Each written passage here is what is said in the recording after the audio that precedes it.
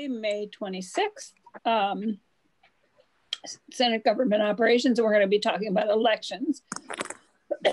And just an aside about elections is that anybody who wants to run for an office has to file with the secretary, with their county clerk or their town clerk by this Thursday. So for all those people out there in the world who are watching and you decided that this is the year you're going to run for something, you have to file by Thursday. Okay, so Betsy and I think we have a draft. Okay. Hello, yes, I believe I saw it up on, maybe if it's not today, let's see. It was, yes, under today, right, Gail? I believe so. Under my name, today's date, this is the draft, I believe that I sent to the committee last week, the draft 2.1 in regard to the 2020 elections procedure. Okay.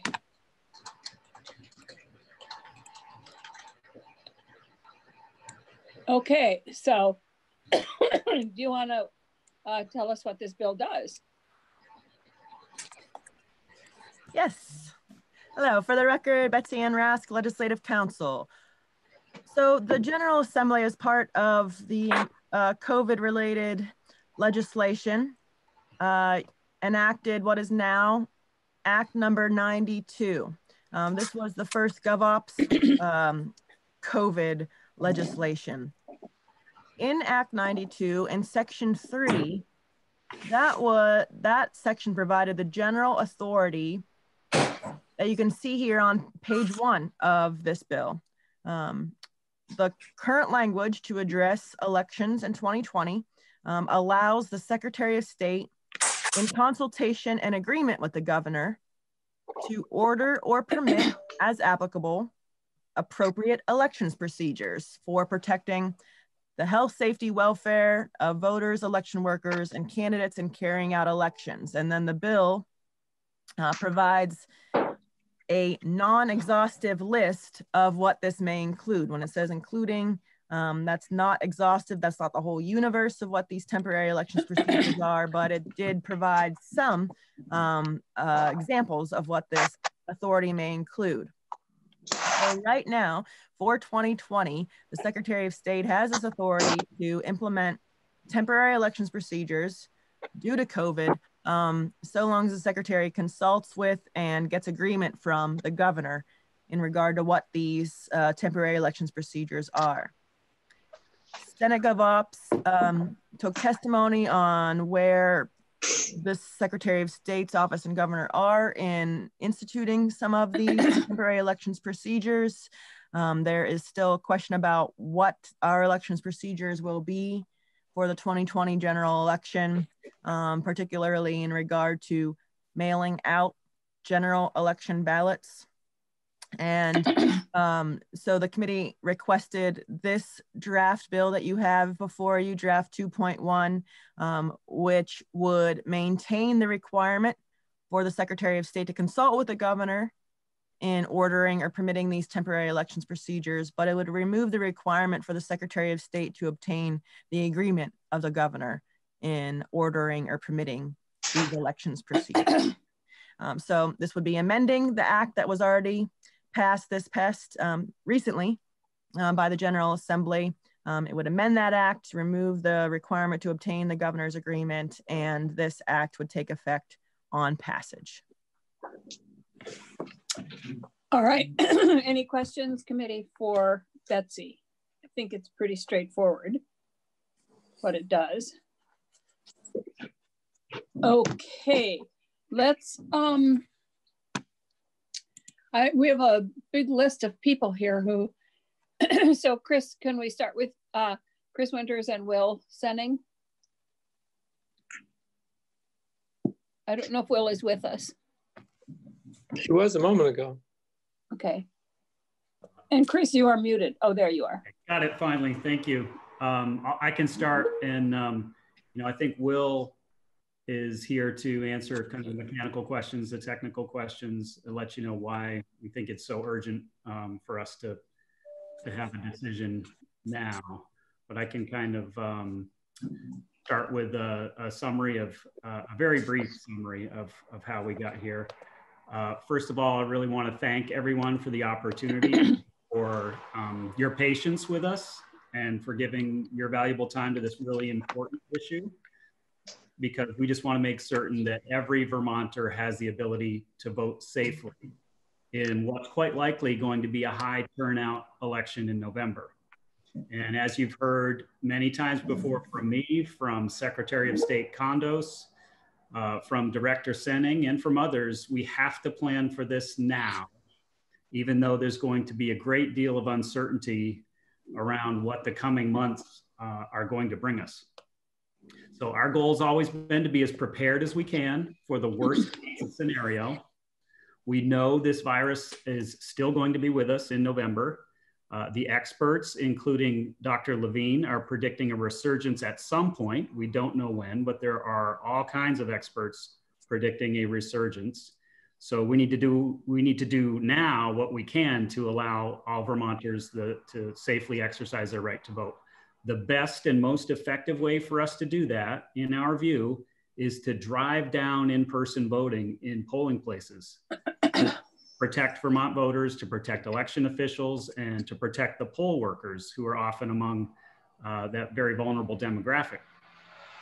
The best and most effective way to drive down polling place attendance is to mail every active registered voter a ballot. Voters will still have the ability to vote in person, to vote early, to drop off their ballots, or to put them in the mail. But we need a clear path forward now so we can get to work. We need to get to work without worrying about whether the rug is going to be pulled out from under us at a later date. And we thank you for passing Act 92 and then for giving us some time to try to reach an agreement with this team. We've been diligently trying to get the assurances we need for the last couple of months.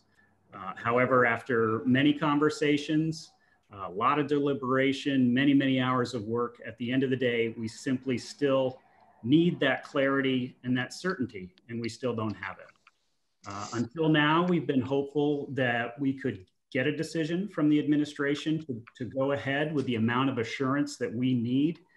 But the goalposts have shifted a few times, and our latest proposal for a decision now, with an opt-out off-ramp to be decided by the governor and Secretary of State after the primary, has been rejected. The governor, in rejecting that, has proposed an alternate decision that would be done by a committee, and that would take the decision right out of the hands of the governor and the Secretary of State. And we believe that's contrary to what you directed in Act 92. So if the governor's not providing the certainty that we need, and that we need to plan and to be prepared, we can certainly understand why you as a legislature would feel obligated to do something. In fact, the governor has invited you to do just that. I think he said that to Secretary Condos in their conversations they've had, and publicly. The legislature could do something and remove him from the equation. He has said publicly that he never asked to be involved and never really wanted to be a part of this decision.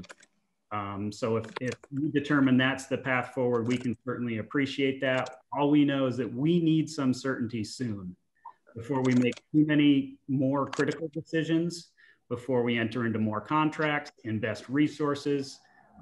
We need that certainty now. So we really, again, thank you for taking this up now.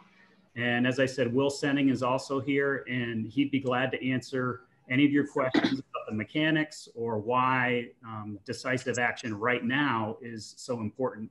As you can imagine, he's been working nonstop to do what he can to get us ready for every eventuality that's out there, planning for worst case scenarios. So thank you, we appreciate the time, and I'm happy to answer any questions or defer to Will for questions about the mechanics. Does anybody have any questions for Chris, or should we jump to Will and then we can ask both of them questions? Go to Will. Okay. All right, Will? Yeah, sure. Thank you, Senator White and the committee. Sorry, I've been having some slow internet today, so I'm going without video. That's okay. the Deputy Secretary Winters just summed it up really nicely. I don't have much to add to that. Just a couple points. I think I have in previous testimony gone into detail about why I think we need to make the decision now from sort of the mechanics standpoint, the contracting coordination with the Postal Service. I just got an email from my contact at the Postal Service while Chris was talking to talk about the forwarding process. And so I've gone into detail about a lot of that. I can answer more questions about it, but I wanted to mention something that occurred to me over the weekend. And Chris mentioned just the need for clarity and certainty for me, for my staff, for the 246 town clerks, for all of the poll workers that work for those clerks, and for the voters. I just want to point out that I get daily inquiries from multiple clerks. The plan, has a decision been made? Will, when are we going to know what we're doing in November? So that anxiety and that need for clarity and certainty among the clerks, I think, is real. Over the weekend, I was thinking about, I have to periodically do this, right? Over the last 8 weeks, as I'm sure we all do during this crisis, as we're dealing with everything about the crisis, I try to remind myself, what would I normally be doing if we weren't in a COVID situation right now, to make sure I'm dotting the I's and crossing the T's of my work. And the two things that occurred to me that I'm typically really ramping up around this time are a revision to the key booklet that we provide to all of the clerks, which is an election procedures booklet. It's pretty lengthy. It's a 20, 25, 30 page document, 9 or 10 appendices with various documents that they need for the elections. Typically, your session is closing up a month or so ago, earlier this month, and I'm revising that procedures booklet with any changes that have been made to the law and any new systems we have put in place, anything new that the clerks need to know, revising it, updating it, and getting it out to them around the state, right around this time usually. And I started thinking this weekend that I should be doing that. And then I started thinking that I have no idea what our process is going to be in November. And how would I write that book with a menu of options? And it's really impractical and doesn't make sense. The other thing that I'm doing around this time typically is I'm planning for a series of trainings. Every 2 years in an election year in the summer, in July, I host 7 or 8, usually 8 trainings around the state at locations geographically spread out around the state. Get 50 or so clerks and other election workers, BCA members attending this. And I would be developing the outline for those right now as well, in conjunction with updating that procedures booklet, and planning for holding those and planning for how I walk the clerks through whatever the process is going to be this year. And again, obviously that would be very difficult to do without knowing exactly how things are going to go in November. So those are just a few examples of where the clarity and certainty on a practical level become really important for me. And I will leave it at that and answer any questions. Does anybody have any questions right now for Will or Chris? All right, if not, let's jump to Carol. I see Carol Doss is with us. And Carol, I don't know if somebody from Digger called me the other day about this, and they asked for who else they should talk to. And I suggested Senator Collmore because he's on this committee and has a different position. So I thought that would be good. And then you, I don't know if they contacted you or not, but sorry if I. No, that's okay. I'm always happy to talk to any legislator or the press or any member of the public, anything to help with education and outreach. So okay. I don't have a lot to add from what Chris and Will said. The only thing that I would put out there is just a couple scenarios that have actually been running through my mind over the last weekend. One of them has to do with if we don't plan for and proactively move forward with mailing ballots out for November. I can see there being a huge influx of requests on the local level that have to be handled on the local level for mailings. Typically, we'll mail 500, 600, 700. And with a voter checklist of 5,500, I can imagine it being more in the range of 2,000 to 3,000 And, you know, I've got staff out on furlough, not sure for how long. Having the staffing available to meet that kind of demand might be tricky. Being able to do the mass mailing through the Secretary of State's office would certainly be helpful, and to know that was going to happen would provide certainly a level of comfort on our end. The other concern I have, of course, is, as Chris was talking about, polling places for November. With any luck, we will be able to accommodate, I mean, we'll have polling places, we have to, but we'll be able to accommodate the usual kinds of numbers, but I don't think that's the smart way to plan for it.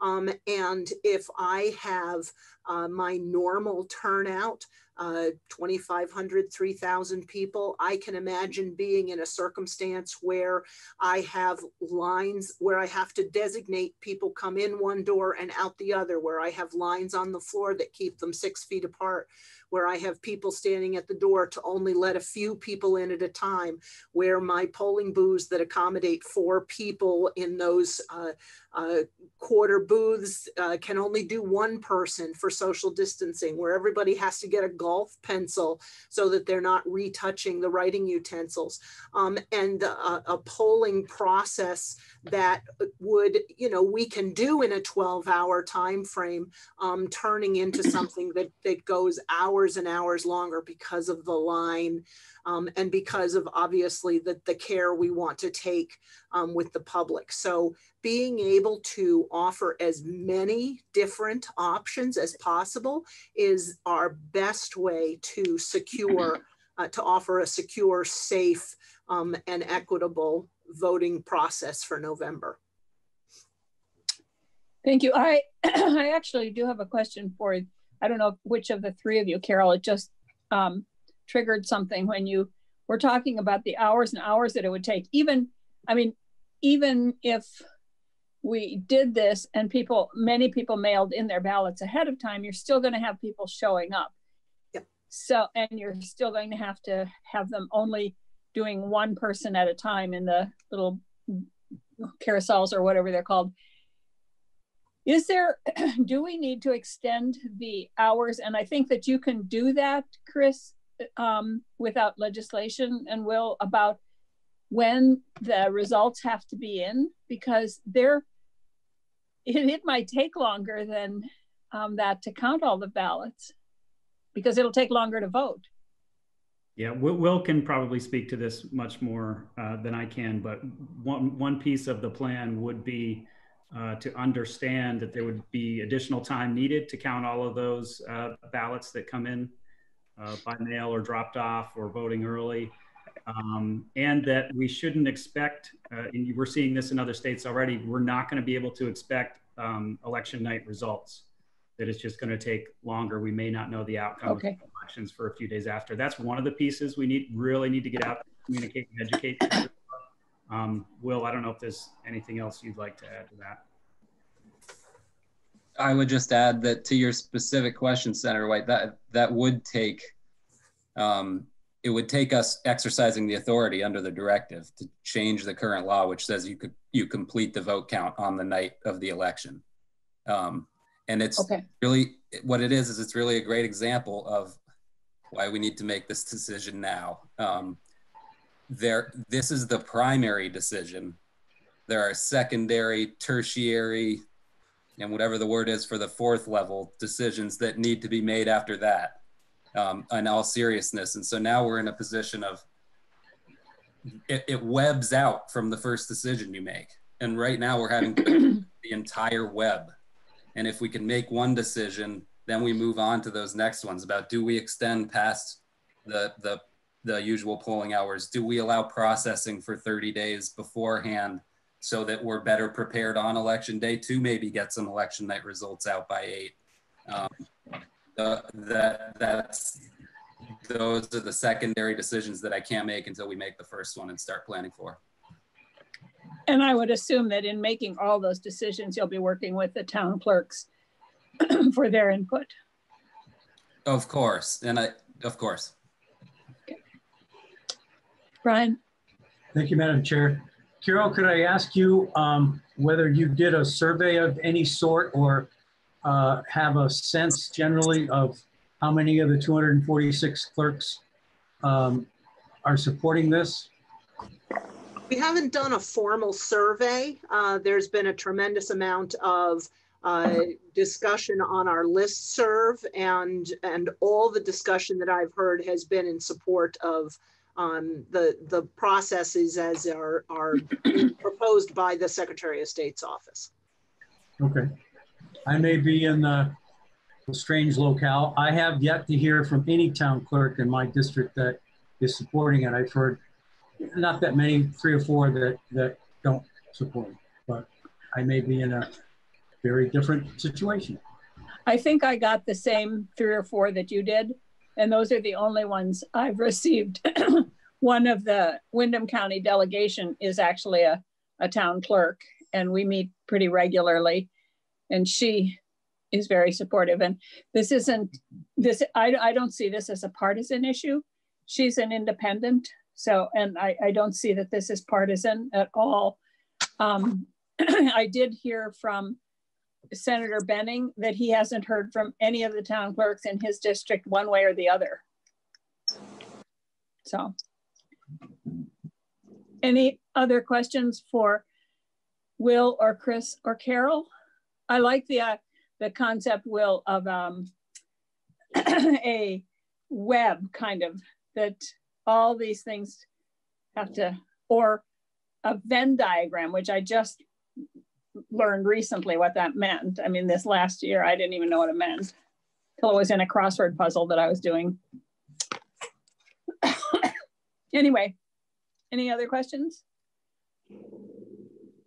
Okay, let's jump to, I'm sorry, Anthony. That's okay, Anthony. It's okay, I was hesitant because I don't really have a question. I just thought, the reason why I thought this meeting today was important was because we've been obviously hearing from Chris and Will that they've been asking us to put this decision off and put it off, give them more time, which we've done.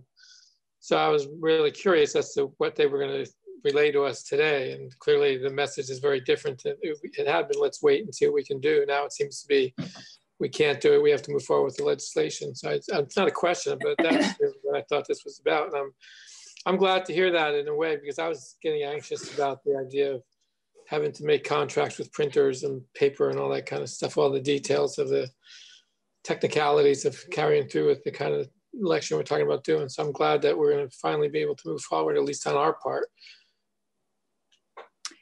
The one other thing that I would point out that I heard, and I don't know if it came from the governor or what, but it was that there should be this committee that does it, because it shouldn't be somebody who's on the ballot that makes the decision.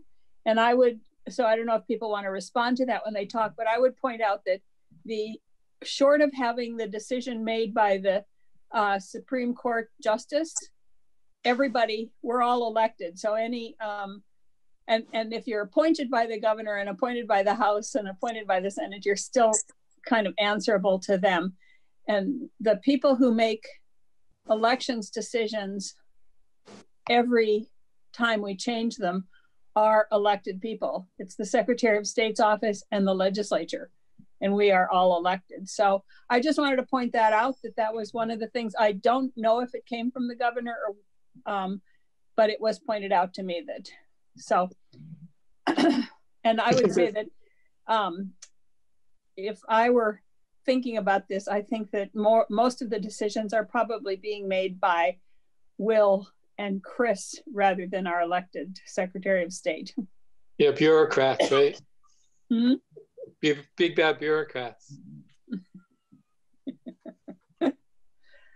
But the committee idea did come from the governor, right, Chris? Or Will? Yes, Senator, that's correct. That was in the latest rejection of our proposal, was a counter proposal to create a committee of 5 to make the decision after the primary. And we just think that's, beyond what you were intending. You wanted to put this decision in the hands of the Secretary of State and the governor. One from each party would help make it, make sure that it was not partisan.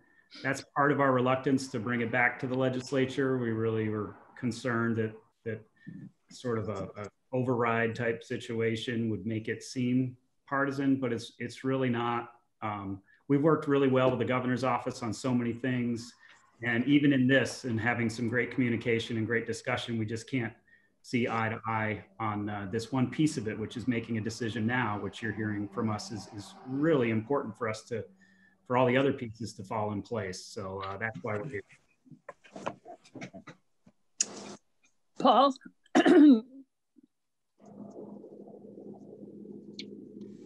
Yes, thank you, Madam Chair and members of the committee. You've heard from me before, so I'll be very brief on this. I have had the opportunity over a number of years to speak to this committee on many different issues. And I think I would just say, probably the idea of making this upcoming election as safe and secure as it can possibly be for voters and for election officials all across the state. I can't think of anything more important that your committee could do or will do. And so I appreciate the care and the concern that you are showing in revisiting this issue now. I think from our perspective, given the possibility for the COVID-19 virus to come back in a threatening way in the fall, and that being something that we just cannot know for sure now or in August, it does make sense to try to reduce the number of people who are showing up in polling places on election day to the greatest possible degree. And it seems pretty clear that the best way to do that is to encourage people to vote safely from home.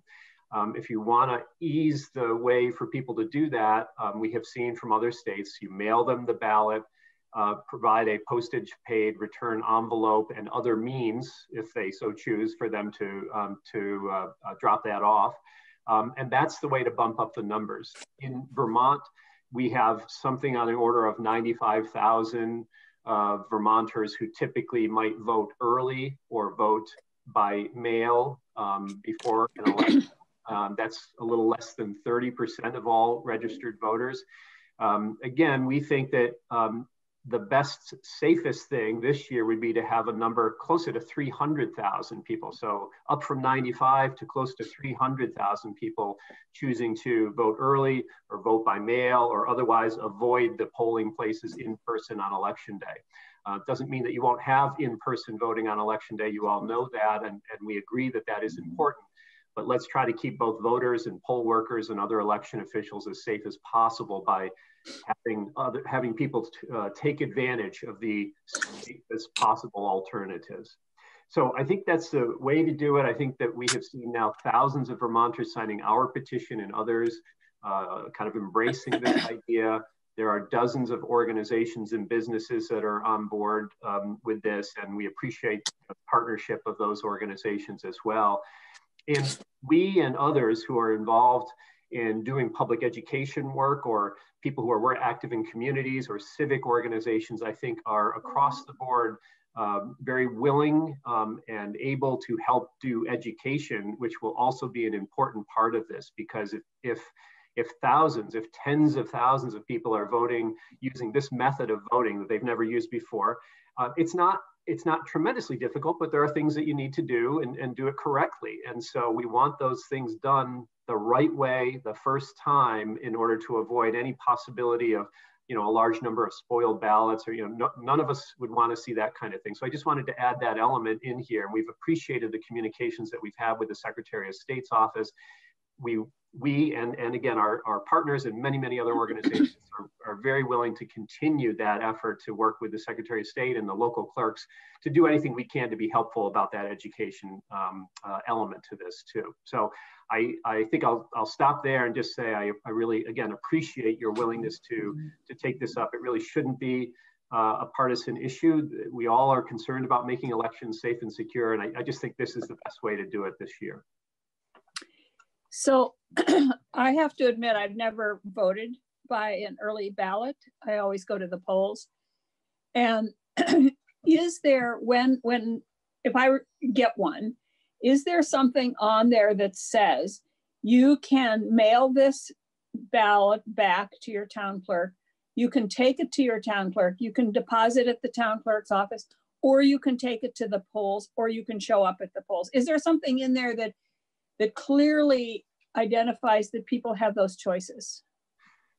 Rather than me answer the question, I think I'll ask Chris or Will to respond to what it says now. Okay, Chris. Maybe I'll defer to Will on this, but it will be, that's part of our plan, is very clear communication on your options. Will, you want to take this one? Sure. The current certificate envelope as it is now really focuses on the procedure to return it by mail, because that's really important for them to get right, so that what Paul was talking about, you reduce the number of potential defective ballots because of any issues about putting them properly in the certificate envelopes. In the August primary, it's instructions to return the 2 unvoted ballots in the other envelope that's provided. So really on the envelopes themselves, because that's what they're for, it's mainly focused on the mail return. But Senator White, I plan a cover letter, essentially, an informational cover letter, which will describe all of the options and will make clear that in-person polling is still available also. Great, thank you. Any other questions or anything for Brian? Thank you, Madam Chair. So I remember when we talked about this last week, I'll just ask the question. Is there anything to prevent an individual who could be a candidate or not, or a group or association from offering to pick up completed ballots and bring them to either the town clerk's office or a polling place, or to mail them?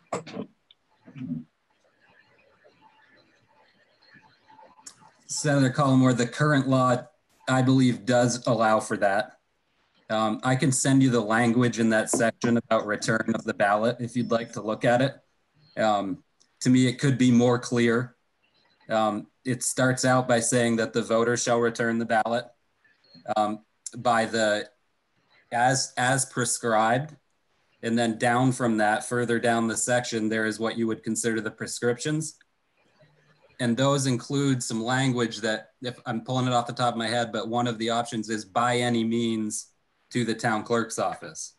And I think you could read that as saying that one of the prescribed methods that is allowed for a voter to return that voter's ballot is to give it to somebody else as the any means that's described down below in that statute. But I know that in coming up with the directive, one of the things we've been discussing is how we can bring clarity to that issue with language in the directive that will make exactly clear what is and isn't okay on return. Allison? Oh, wait, Brian has a follow-up, I think. No, that's all right. I think I get, the answer is yes, I could go door to door and offer to pick up people's ballots and bring them to either the town clerk or the mailbox or somewhere else. Yes, and I would add that there are situations where that is very helpful for folks who are homebound and unable to effectuate the return there. Okay, I thought there was something at one point where if it were justice of the peace, there had to be 2 people that would accompany someone to do that. Is that not true? I think that's if you deliver them. That's a separate process where the JPs deliver the ballot to the person, let them vote it, and then bring it back for them. Okay, thank you. Allison?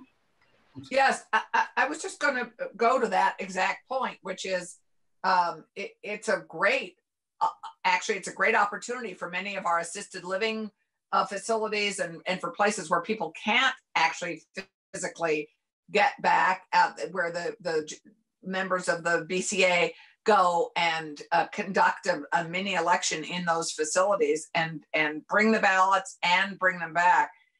And sometimes they let them mail them back on their own, but it's we do allow for other people to bring ballots back. And I don't see that that's necessarily a bad thing, as because in those cases it's very enabling.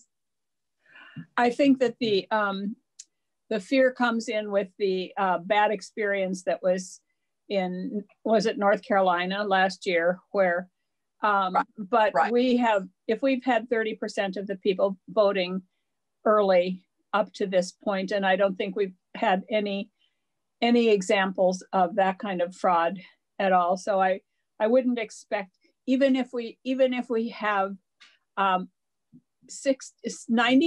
of them voting, that's 3 times. If 3 times 0 is still 0. So. Well, you know, while we're on the subject, because, you know, I know that this is a concern for some people, but perhaps Will and Chris could address, has there been any voter fraud in Vermont? I mean, we've already decided, we've already heard that. I know, but maybe now, while we're having this conversation and everybody's more attuned to it, maybe now it's best to hear it again, because my understanding is there's almost none. Right, and that's why I said 0 times 3 is still 0. I know, but I think to allay fears, there's clearly concern there. So if they would just reiterate it, I think that would be helpful in this context. Okay. Sure. Reiterated. I've been in the Secretary of State's office for over 20 years now. Secretary Kondos, more than 10. Will's been with the office a long time too. And we have not seen those complaints of voter fraud. Nothing like we've seen in North Carolina. We've had a lot of votes, a lot of elections, a healthy amount of vote by mail. We have not seen that. And the other thing that I do want to say is I really appreciate that Governor Scott, in discussing this issue with us, he himself has said voter fraud is not a concern for him, that he knows, he thinks it's overblown, that it doesn't exist in significant amounts in the state of Vermont, especially. Right. So yes, I'll reiterate that it's not that we're not concerned about voter fraud, it's that we have not seen it happening in the state of Vermont. We're always on the lookout for it. Thank you. I think that's helpful for the people. You know, there are more people participating in our committee events now via YouTube than there have been, you know, in our room, where you've said it many times. So it's great to hear it much more publicly. Thank you. Is Kate with us also? Or Paul, did you speak for Kate also? Right. No more testimony from VPIRG today. Thank you. Okay. All right. Thank you. Just wanted to. Did we hear from any of the parties, the political parties? Did any of them respond back? Do we have Terry Anderson or Deb Bilodeau? Is that how you say her name, Bilodeau? Or Josh Ronsky? Are any of them with us? We've received no response from any of the parties, Senator. Okay, well, like we've said before, we can't make people come and testify. All right, so is Ann Galloway with us? We did not receive any response from the press either. Okay, or Mike Donahue, I guess, or Amy Schollenberg, who I don't know who she was representing. Do you, Paul? But she's not with us, right? Okay, so I think that if there are no more questions, are we in a position to act on this bill? I hope so. Are you ready for a motion? Oh, yes. Does somebody want to make it? Yeah, I'm happy to make it. I would move that we pass out draft 2.1 of the drafting request 20-0989. I would move that we vote it out favorably.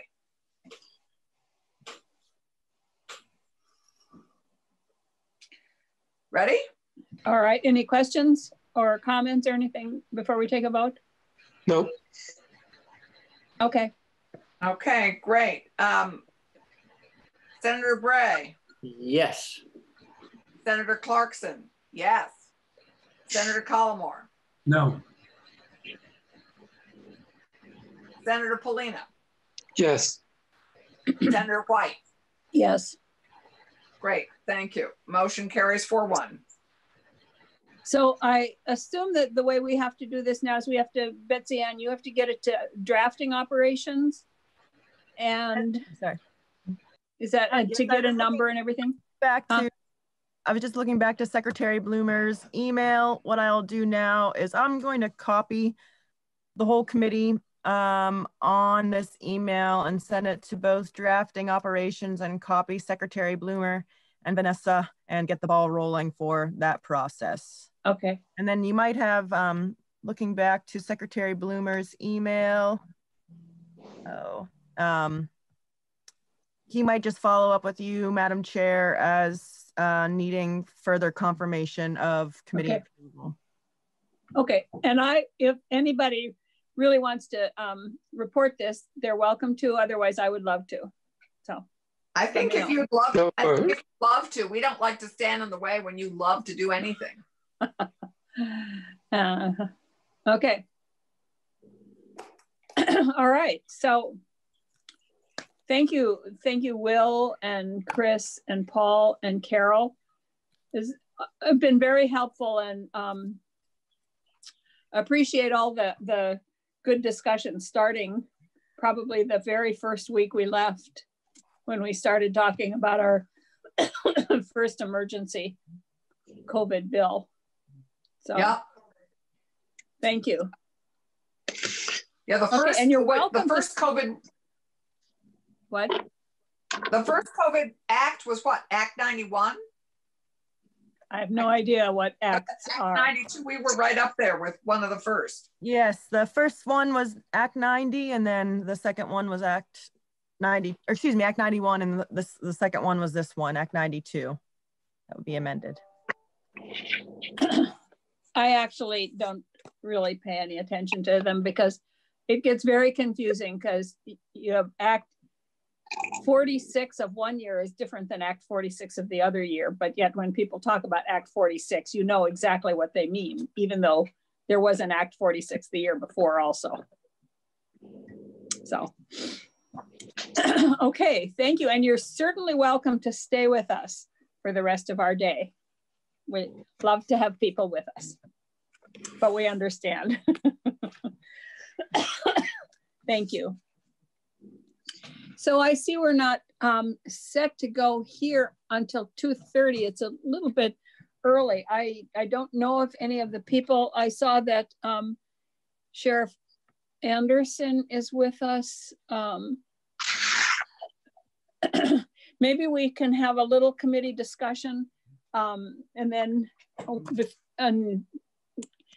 before people come about what we heard last time from the commissioner. And I will start off. If I was, first of all, I have a great deal of respect for the commissioner, but the training council and the academy are not under the Department of Public Safety. And the commissioner is one member on the training council. So I looked at a number of the things that he suggested. That one of them was not changing the council membership until they got a new director. And Brian was very helpful in making sure that that stayed on the radar. My concern about that is that I think that when they get a new director and the new director starts figuring out the direction to go and the things to do, that they need those other voices that we've put on there. So that I wouldn't not want to wait until hearing those voices until after everything is decided. And I did have a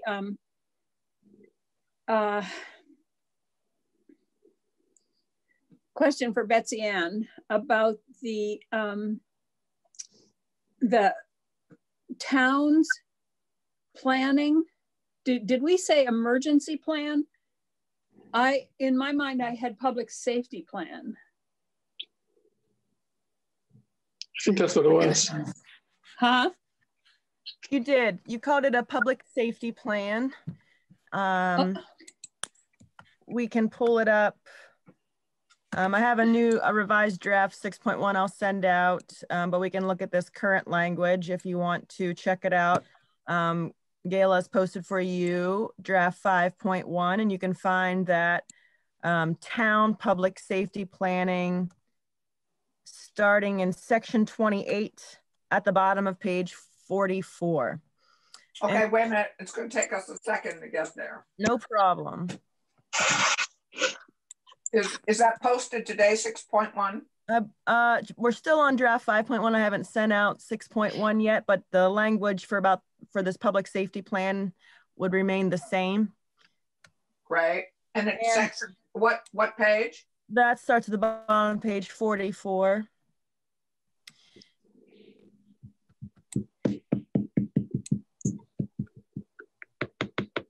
So what this language does is piggyback off of a requirement that towns already have to analyze their capacity to perform emergency functions during an all hazards event. Right now, how we're operating under the governor's executive order authority, now we're in an all hazards event right now with COVID. So this language is, you'll see it's in Title 20 VSA Section 6. That's in our emergency management chapter. And in emergency management, towns have to analyze their current capacity and provide their current capacity to handle emergency all hazards events and feed them up the food chain, because as we are going to an emergency situation, we pretty much operate from top down with people, the local organizations chipping in as necessary, depending on what type of all hazards event it is. So if you want to look at this current law requirement for each town to analyze their own emergency management functions, that's on page 46, starting on line 4.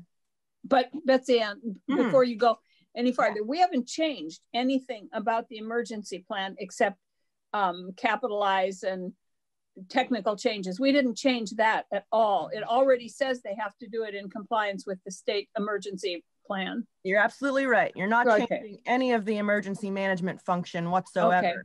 You're just borrowing off of the work that towns already have to perform. You can see on page 46 on line 4, it says each local organization, and local organization is defined in the chapter. It refers to, it's on a town level. It's referring to people who are in charge essentially of emergency management. But it's a current law requirement for each local organization of a town to annually notify the local emergency planning committee of the town's capacity to perform emergency management functions in response to an all hazard event. So towns already annually have to analyze essentially what they're capable of doing in responding to an all hazards event. And this new language would borrow or piggyback on that current law duty that they already have to perform annually. So with the understanding that they're already annually analyzing their emergency management function or capacity, this new language starting here on page 46, line 11, borrows or piggybacks off of that, builds off of it to create this new public safety plan.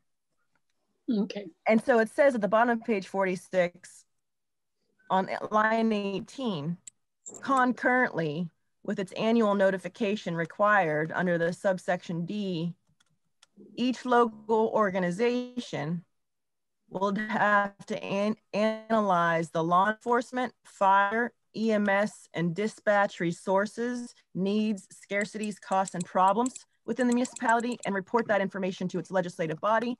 Then the legislative body would go through a process of soliciting public comment and consulting with other entities that might be able to provide these emergency resources, and then propose a public safety plan or revisions to an existing public safety plan as the public body deems necessary. And then finally adopt one. The section 29 says each town and city would have to have a public safety plan by July 1, 2023. So his comments I thought were aimed at the emergency planning, because he talked about how the state emergency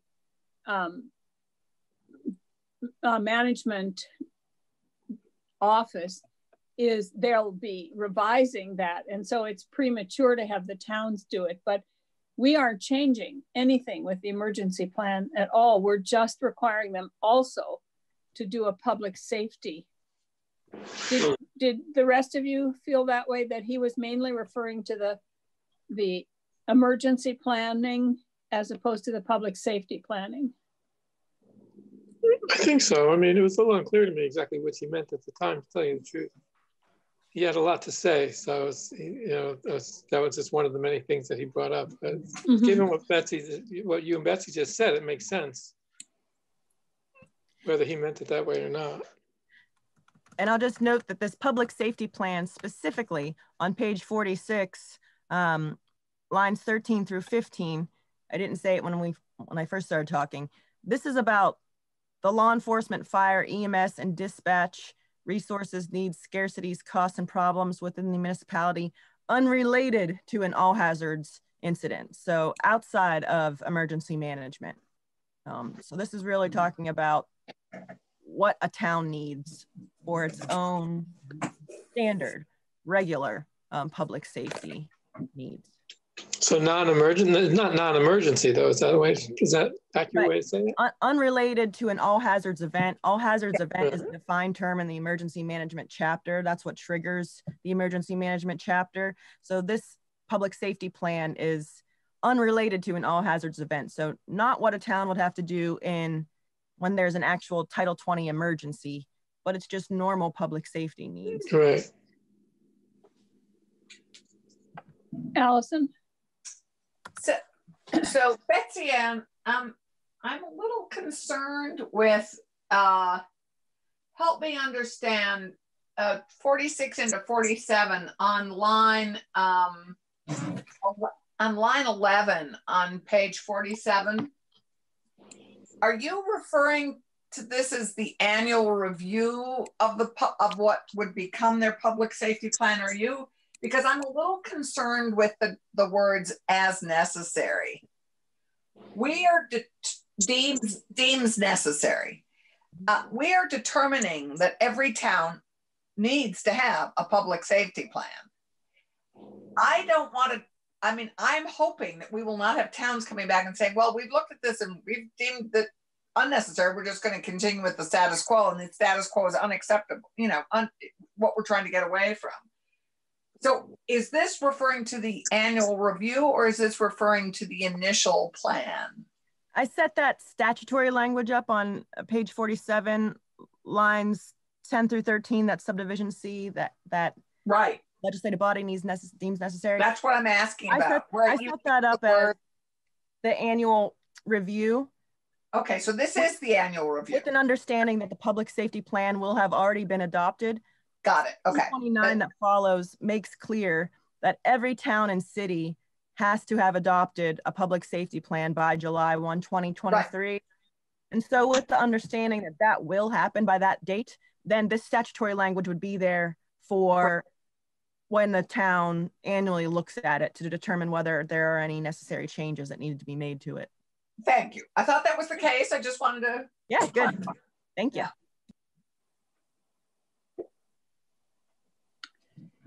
Any other? So the two other things that the commissioner talked to us about, well, I have one in my notes here and I have leave and I have a check beside it, but I don't know what it meant to leave it in there, what I wanted to leave or what he wanted to leave, but. Or maybe you wanted to leave and get into the garden. Oh, that is true.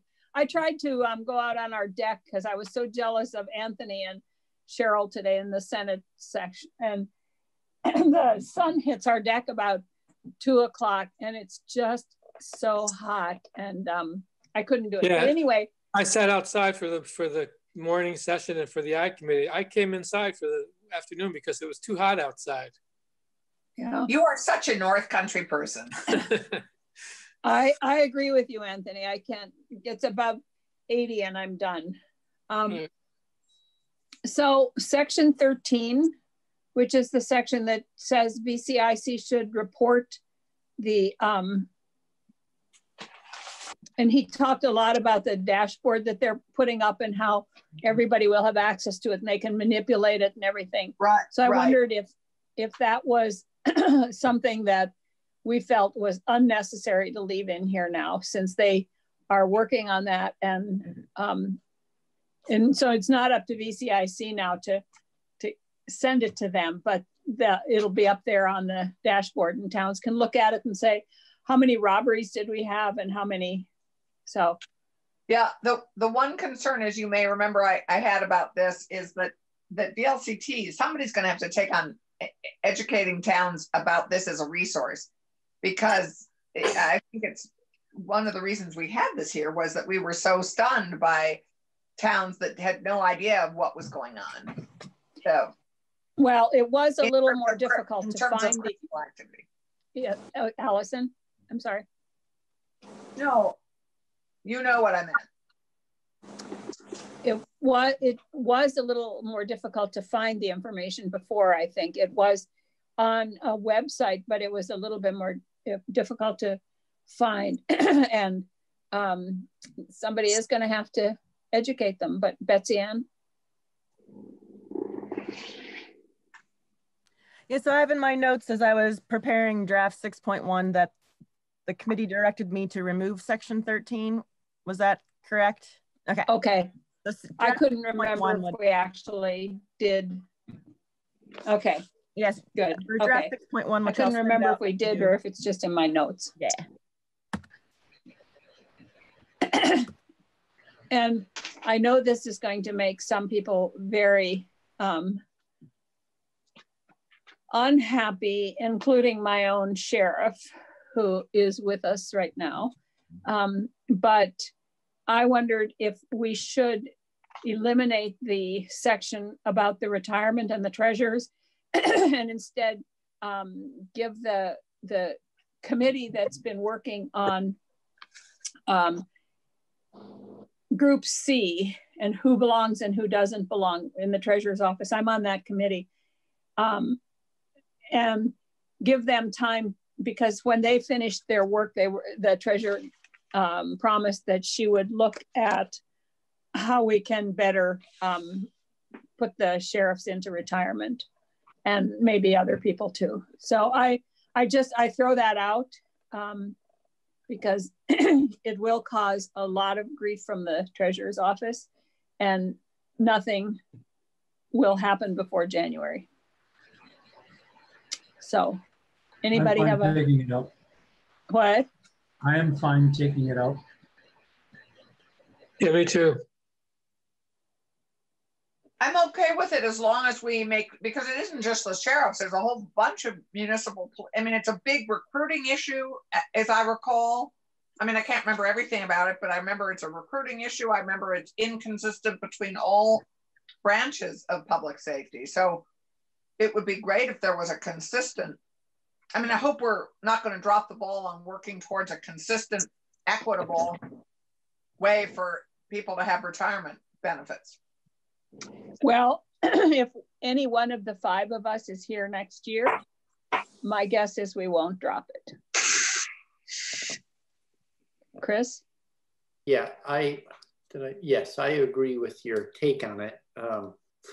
There's a certain world weariness in the way you talk about it that tells me, yes, this is a realistic assessment of what we can get done at the moment. And so I agree. And now Chris is speaking to us from the rainforest.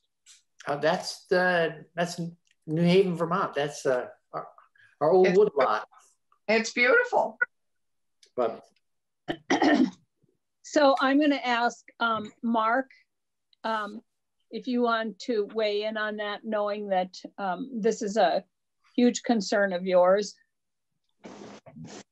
Thank you, Madam Chair, and I apologize. My internet has not been the greatest today, so I'm just by audio.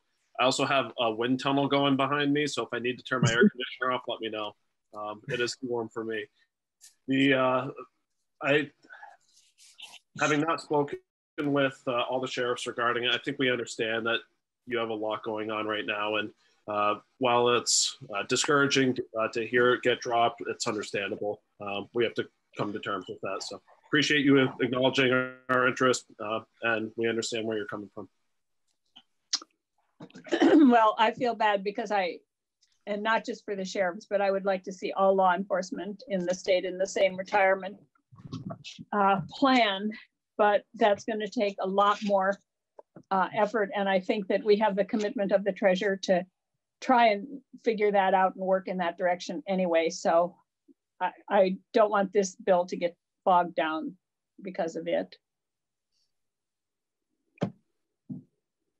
So we're still way ahead of ourselves here. I don't know so who do we have? I see that so sorry, what section was that, Jeanette? The retirement section? I don't remember.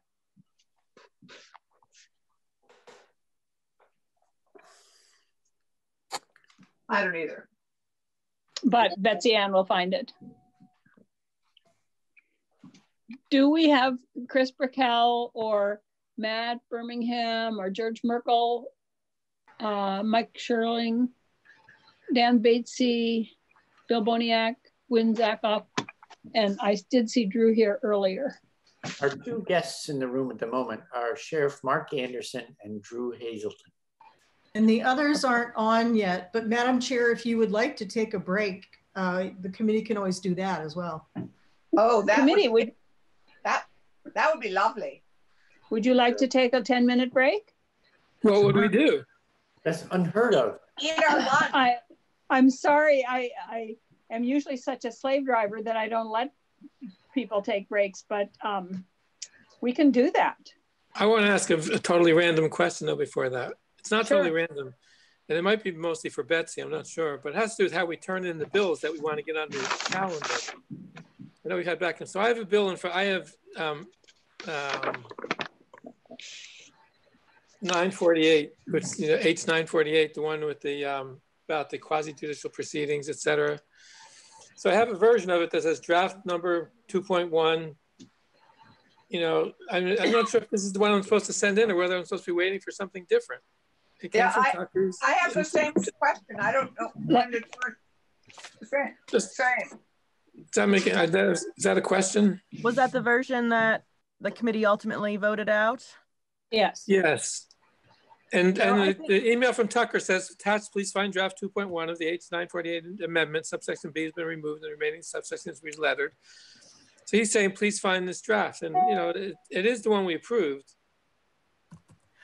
So it says the top draft number 2.1, something about it does make me feel like I'm not sure if it's the official one or not.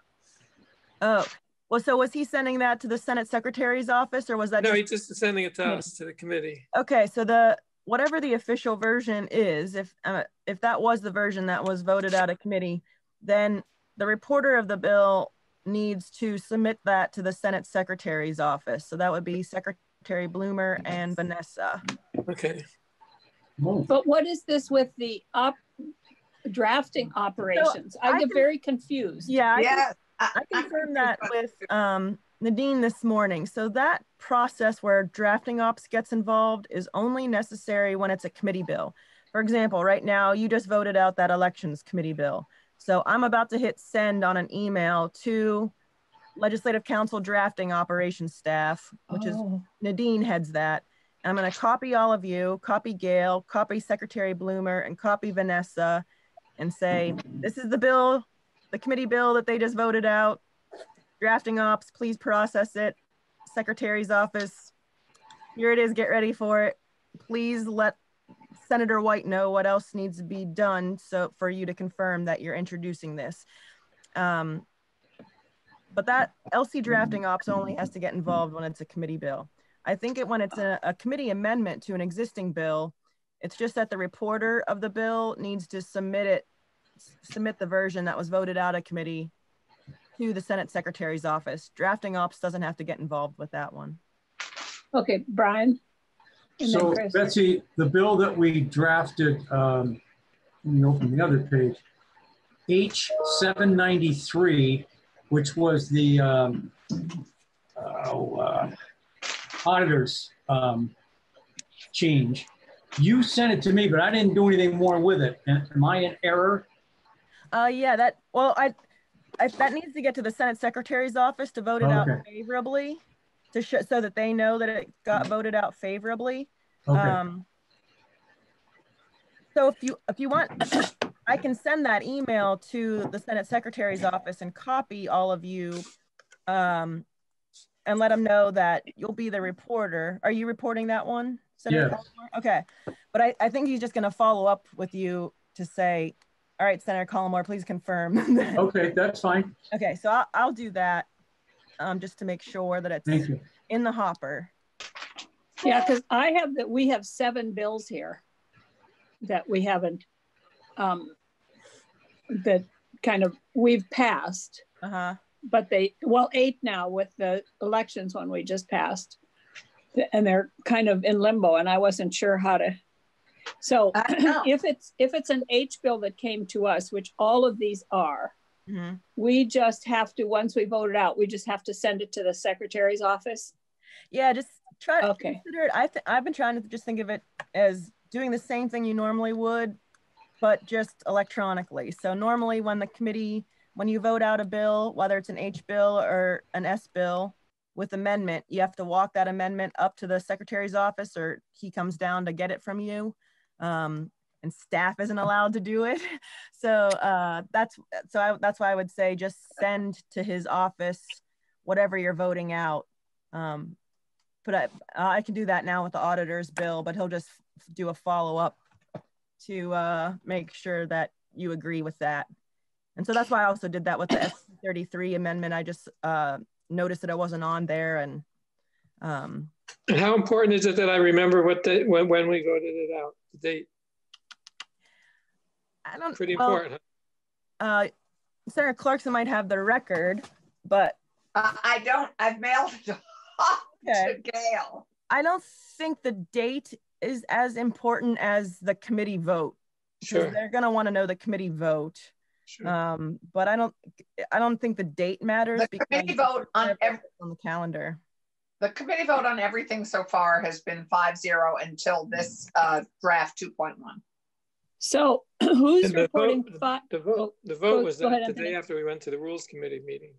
Yeah. That was the date you took your husband for the cataracts. Oh, so that would have been last Thursday. Okay. So who's reporting 558? I don't even know what that one is. It's the victim, the Victim Compensation Board? Center for Crime Victims. That's okay, and are you reporting that, Allison? Yeah, but I don't know where the bill is. I think Tucker has it. I don't know. I'll check and see if Tucker sent it to me, and I then send it to Bloomer, right? Yes, because we made an amendment. We made an amendment, and I don't. So and we decided to do it as a strike all. So anyway, I'll be in touch with Tucker. And it's 558, right? Huh? It's 558. Yeah. Yes. And yeah. Who's that? He did email it to us on May 20th. So you might be able to find it. Yeah, and so that's the fix, the final version. And so then I send that to Bloomer. And then with 554, it's also with Tucker. So I'll I think that's ready to go too. And who's reporting 788? It's me. That's you. So, which one is that? That was the technical corrections bill. Right. We have a 1-page amendment. You're gonna serve coffee with that one, right? Yeah, I'll be serving coffee with that because, there's nothing more important than we're a nation of laws. So I want to read this one completely. Yeah. To the room. Is that the 255-page bill? Yes, ma'am. Now 256, we're adding one more. So we have a one-page amendment to a 255-page bill. But I've looked in email. I don't have an official copy of our amendment that I'm thinking what I need is an official copy of the amendment. We did get one from Jen and we voted it with no changes. So I suppose I could use that. What was the number of that one again? 788.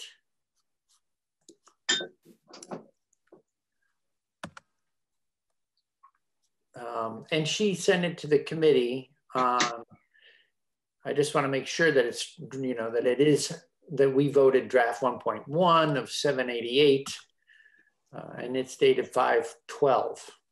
Okay, at 5:34 p.m. Yes, ma'am. So I think that is the one we voted because I remember 1, 2, 3. 3 instances of amendment. Yes. Okay. So I could forward that to Secretary Bloomer.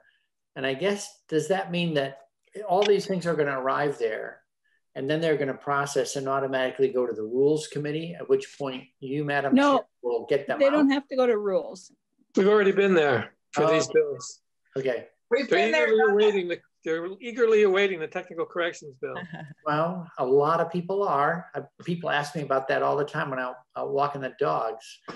When is that coming up? I want to get on that YouTube session. It's a premium on Zoom tickets. Really. So who's that doing one's also 750? posted on your webpage, but Gail, whenever you're able, if you could label that one also as the version recommended by Senate GovOps, that 788 one. I have one posted that is recommended, and I'm trying to send it to Senator Bray. It's just, they get that official label as recommended by Senate Committee on Government Operations. And that's just, it's not, I don't see it labeled online yet, just so if they need to reach it that way. It is on there, so I'll just need to see where it's listed or where it's posted. And who's doing 750? What's that? Anybody remember that one? What is it? I don't know. Maybe it's me.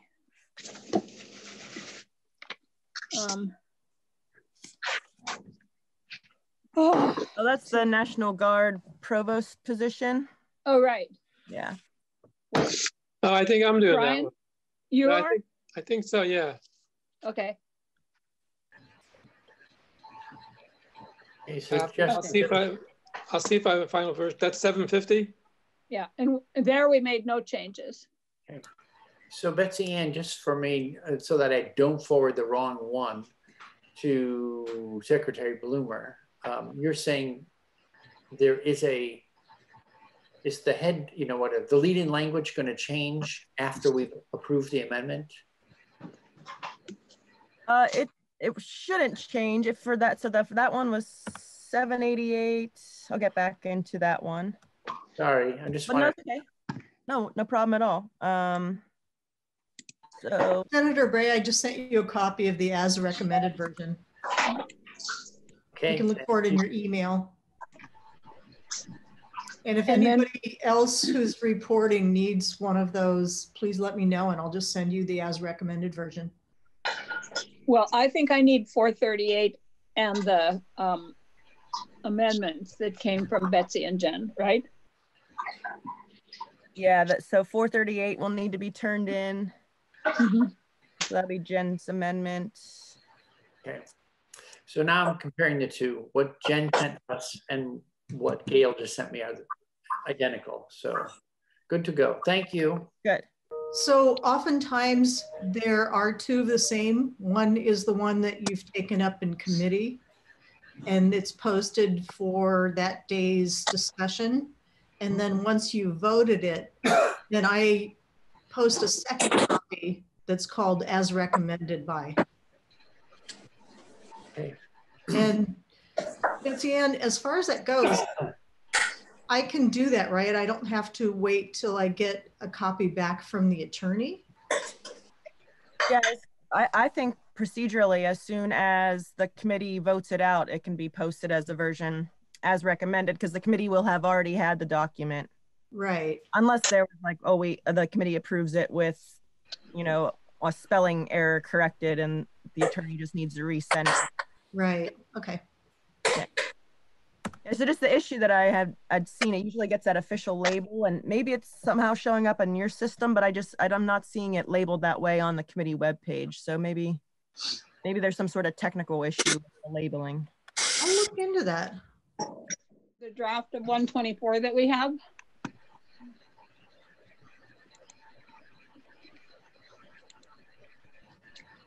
Did you, I need to refresh, right, so that I can get that one? I got you a message about Ken Sturm.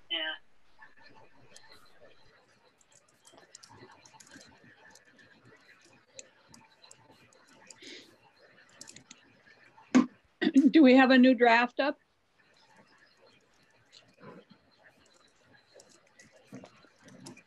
We do not, Senator. Okay.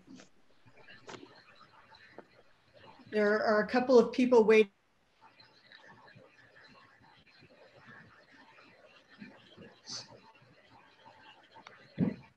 Did we lose Senator Bray? Oh no, there he is. Still here. Okay. So I guess we had a little conversation while we were kind of waiting, and about what we heard, whatever day that was, from the commissioner. And I don't know how the rest of the committee feels, but what I'd like to do, I guess, is go through them now and just make sure that we're okay. We don't have to have an in-depth discussion of them unless there's some issues. So let's look at section 2. Section 1 is just a technical section. Oh, did you just post it? Still working on it, Senator. Okay. So section 2 is the makeup of the council membership. And we heard from the commissioner, as one member of the council, that he felt that we shouldn't do that until there was a new director and they knew the direction they were going. My personal feeling is that with a new director and looking at the future of the academy and where to go, it is important to have those voices in the mix going forward. So committee, where are the rest of you on that?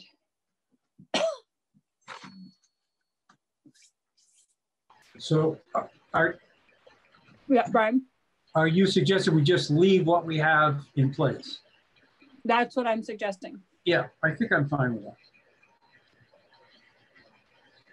Allison? Yes. I'm also fine. I thought we did good work on this. And my only question has been, has the chief, Capitol Police chief, been in touch with you? That's the LEAB board. That is not this board. Okay. Chris, did you have a question or were you scratching your head? That was a scratch there. Okay. So we'll leave section 2 in there and section 3. Okay. Yes. Okay, section 4 is really is related to that, right? It just it talks about additional about certification for alternative routes and for coming up with level 2 to level 3. I'm trying to look at it now. We've been dealing with this bills for so long, I forget it. Okay.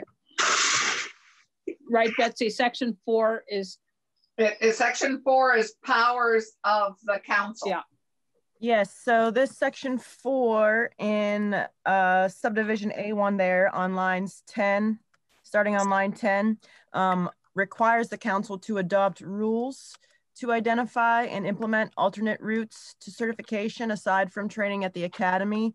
And there is a future effective date. That was one tweak that was made to this requirement.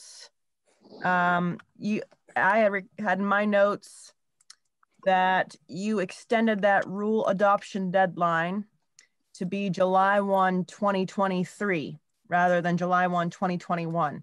And you can find that at the top of page 7, where that change was made about the rule adoption deadline for that, the alternate routes to certification.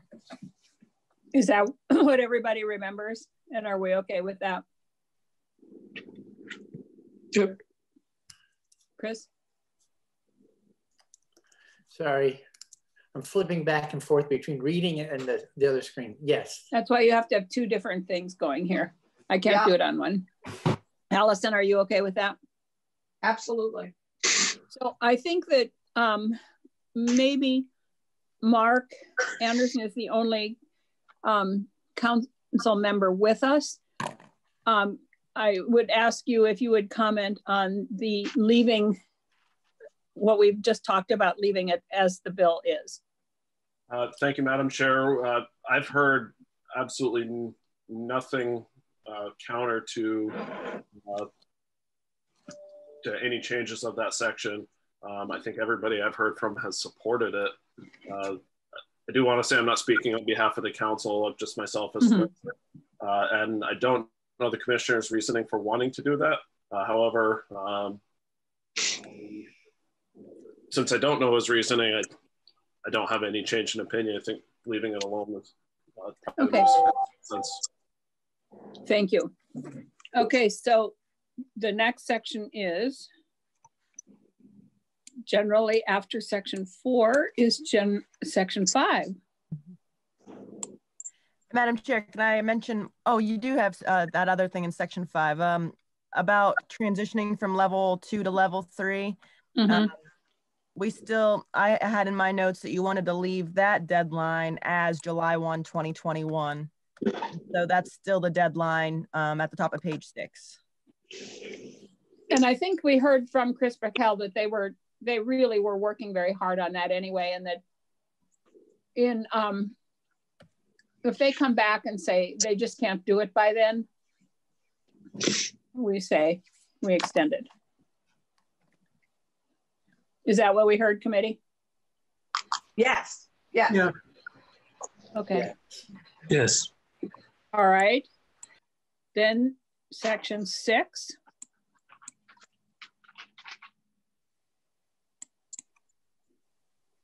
Oh, this is the one that we just decided to take out.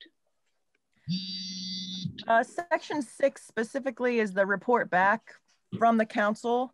Oh, to the GovOps committees on how things are going. Yeah, no, you're right. Yeah, and so the main change here was the one at the top of page 7 to say that the alternate routes to certification deadline is July 1, 2023. Yeah, okay. So section 7. Additional training. Oh, this allows one agency to train another agency. Right. Any comments on that? Keep it in. Okay.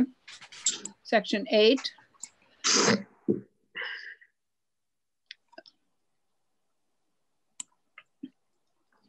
And you had a change on this one. I think I'm not looking at the right one yet. That's what I'm looking at. I'm looking at 5.1. It's got all different colors, right? That's all we have at the moment, I think. Okay, Gail, all right. That's what I'm looking at too then. Up 6.1. Thank you, Gail.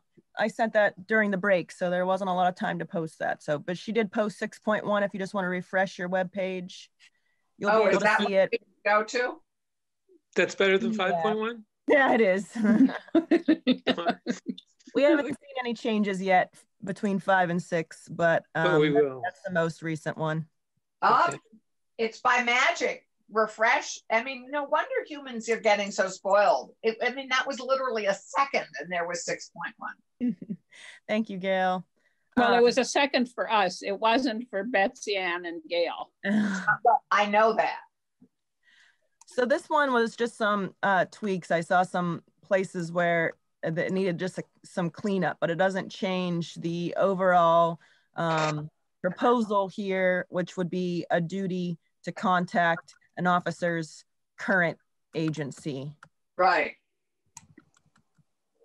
Okay. Are we okay with that? Yes. Okay.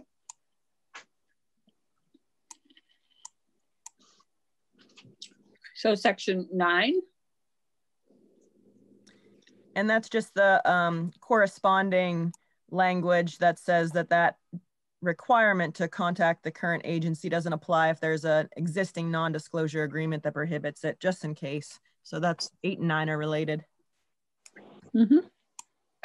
And 10 is where I believe you've made a change.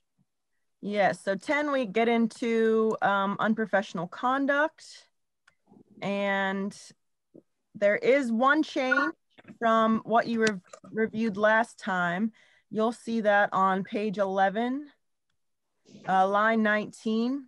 This is in regard to the requirement for an agency to report allegations that an officer at the agency committed Category B conduct. The current language says that an agency only has to report allegations of Category B conduct if the executive officer of the agency deems it credible as a result of a valid investigation. So it'd be only after a valid investigation that the agency would need to report those allegations. The original proposal was to say that the agency needs to tell the council when the agency receives a complaint that an officer committed Category B conduct, and then with some follow-up from the commissioner and thereafter the chief on the council. The change here is to add the agency receives a credible complaint that the officer committed Category B conduct, which is always an allegation because only the council itself can determine whether an officer committed Category A or Category B, because it would be a finding of unprofessional conduct. And I believe that that agreement came from the academy and from the commissioner. Brian? I see the commissioner has joined us. I'm trying to recall which section Michael Sherling objected to in terms of an unproven allegation. Is that this section? Yes. Yes. Okay. And I believe that the commissioner and the chief both agreed that this solved that issue. Am I right about that, Commissioner? Yes, adding the credible language does give it a higher bar that makes it easier to operationalize. Thank you. Okay. So that was, what section was that, 10? Yes. Yes. Okay. Oh, the section 11, we decided to take out, even though it is something we want to pursue. It's just too complicated now, the way we have to operate. I believe the retirement division, representatives of the retirement division are here on the line. You are correct. Okay. So is Ashlyn with us? Oh, Tim. And Erica. Did you see that we've removed that section?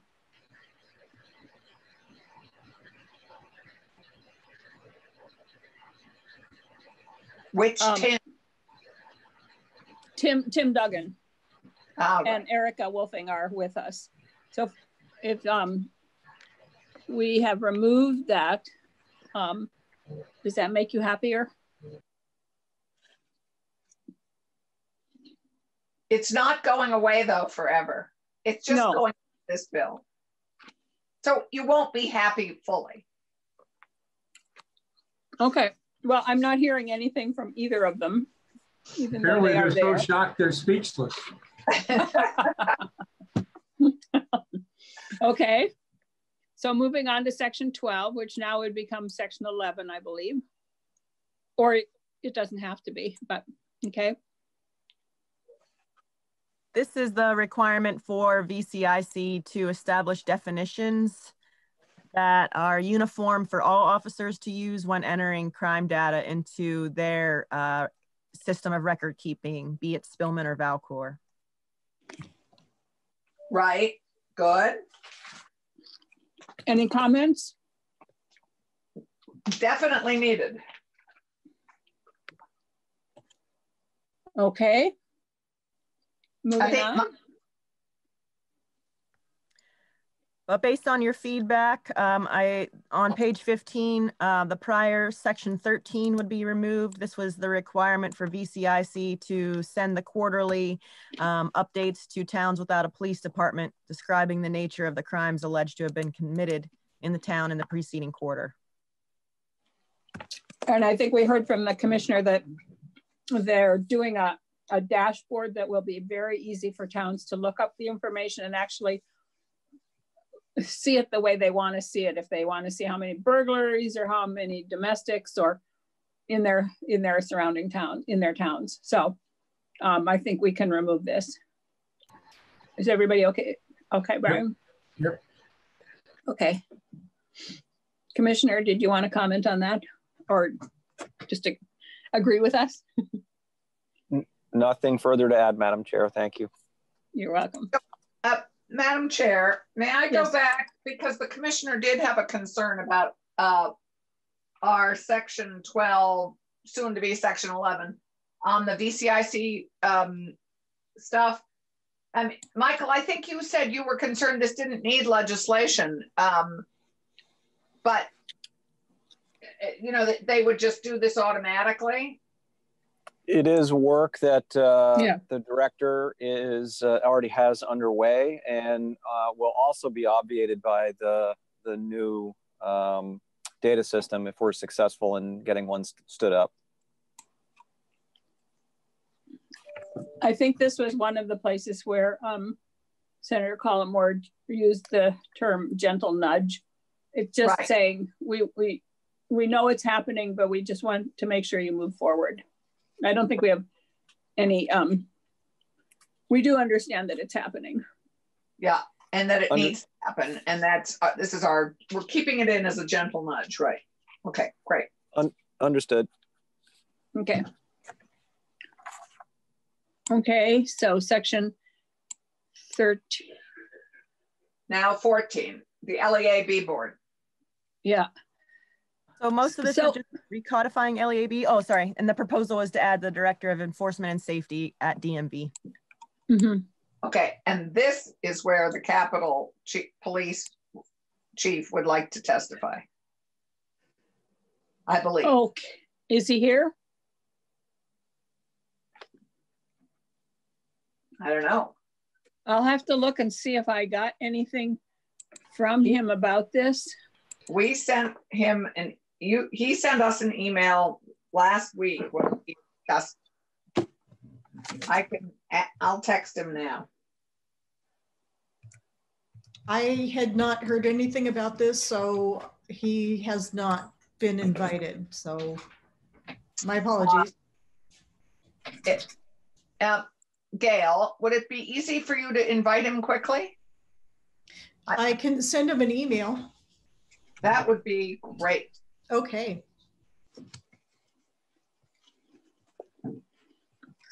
Here's what he said. It was the LEAB committee we were talking about. That said, if you ever see DMV enforcement, game wardens, and liquor and lottery somewhere, and we aren't, it would bear consideration to add us. The 4 small state law enforcement agencies with unique missions often get left out. Right. That was. I'm okay just putting it in. Committee. What did you say, Jeanette? I said, I'm okay just putting him in. Yeah, me too. Okay, Brian? I guess so. That would mean there's 18 people on this board. I guess with the Zoom meetings, that wouldn't necessarily be too bad, but it might be a little cumbersome in person. I think often they divide themselves up into working groups also. Okay. But sadly, we have bigger boards than this. So I will. Sorry, go ahead. Sorry. I was chair of the United Way board here, and there were 24, and it worked really well. But so, Anthony? Fine. Chris? I think it's right. It's a big board at this point, excluding any one person. I'd rather round in the favor of adding a voice than having someone potentially important or a new voice at the table left out. Okay. All right. Let's just do it. Okay. I just texted him. And so that will change the quorum. I'll be sure to change the quorum then on page 18, line 2 to be 10 members. Mm-hmm. Okay. All right. Now we're at section 16. That is just goes along with the codification. Yeah. 17 at the top of page 19 is the more substantive one, to require that it be to report in 2021 on how towns. You just went on to mute for some reason, Betsy Ann. Yeah, sorry. The substantive provision in regard to the LEAB is at the top of 19 in section 17 to require the LEAB to report in 2021 about how towns can increase access to law enforcement services.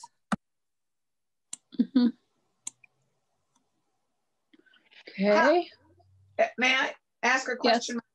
How are we envisioning that with our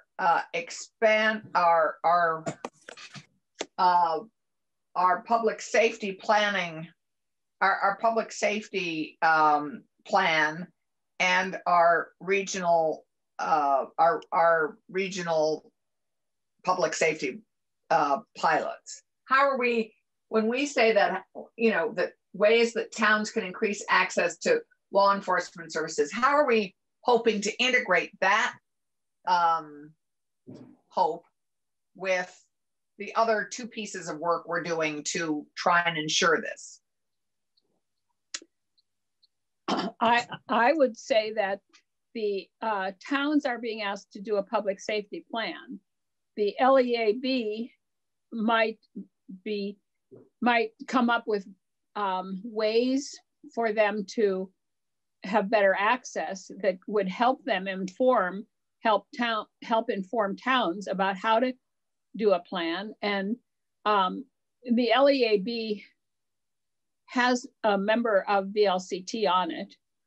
So do you see this as sort of technical support to the planning process on public safety and the regional public safety pilots? No. This is a volunteer board that it's an advisory board. It makes recommendations for things like, here's some options around dispatch. Here's some options around how towns can get better access. It has no authority at all. Okay, where I see those words, and I know we have two initiatives trying to improve towns and public safety, I'm just trying to figure out how they integrate and how they can work together. But I guess maybe through VLCT's efforts to let them all know that all these options exist. Okay. I was just trying. Anyway. Okay. Are we okay with that? Section 18? I mean, section 17? Betsy had her hand up. Oh, Betsy Ann, I'm sorry. Oh, I just see that the chief of the Capitol Police is here, if you want to take his testimony on LEAB.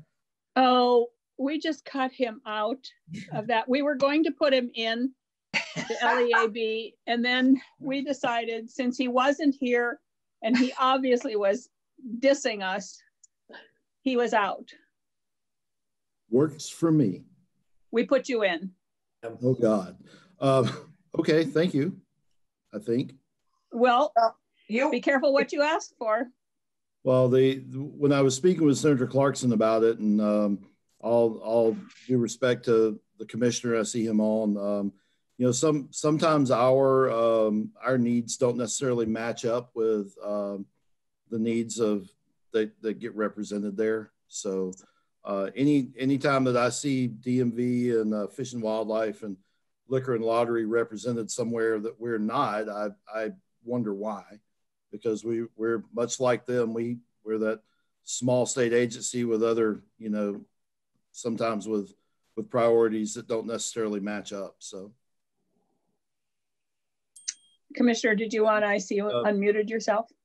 Mr. Shirley, that's not a shot at y'all, by the way. It's just... No, none taken, Chief. I unmuted myself only if the opportunity presented itself. I'd be remiss if I didn't say, go back 50 years and all the studies that say we ought to just be one agency lumped together so that we don't miss all those opportunities to ensure that we're aligned in effort and investment and everything else. So thanks for letting me throw that on the table. Thank you. Thank you. If you hadn't said it, I might have. I definitely don't oppose that either. I mean, the last, I know this is not the topic for today, but all the studies that I've read since I've taken this job have recommended the uniting of a single entity in the complex. So, I mean, it matches everything that we've got locally too. So, how about a united entity for the state? No, you couldn't have a united entity for the state unless you had the state police taking over all local law enforcement. I mean, well, that's a different issue. I'm not ready to go there. I am ready to go to having all state employed law enforcement officers in the same. Yes. But not in this bill. We've tried it before. Okay. So you're in, Chief. Okay. So we are now on section 18. 18. And this is the dispatch. And we changed. Betsy Ann, do you want to just tell us what we changed here? All right. So if you want to look at page 20, this would still require DPS to adopt rules that set forth the rates it charges for dispatch. And I added in, I believe, based on the discussion with the commissioner and with the committee, I believe my notes indicated that you might want to specify that the rules can say that it'd be a future date on which the department would implement those rates. I don't know if I understood that correctly or if you wanted to add that language, but I did add that there on lines 7 through 9 of page 20. Did you want to add that or should I remove that language? Commissioner. Apologies, I have multiple things going at the same time. Which section are we? We're on page 20. Yeah, sorry. Now we're on that. We're on a new draft 6.1. I don't know if you're able to access that on the committee webpage, but this was about the DPS rates for dispatch. Give me just a minute to try to find the new draft and I'll come back to you in a second. Okay. Well, what I did remove here while the commissioner is looking at that, while you all are looking at page 20, I did remove the language that would require DPS to have rules regulating the technical and operational standards that would apply to any entity performing dispatch functions. Yep. So my notes indicated you wanted to remove that. That was what we decided, right, committee? Yes. Okay. Chris is in such a forest there that he is losing. He's off there in La La Land. La La Land, Bristol. I've often heard that Bristol is La La Land. Really? Now you tell me. We just moved here last fall. I know, that's when it became La La Land. Oh, I see.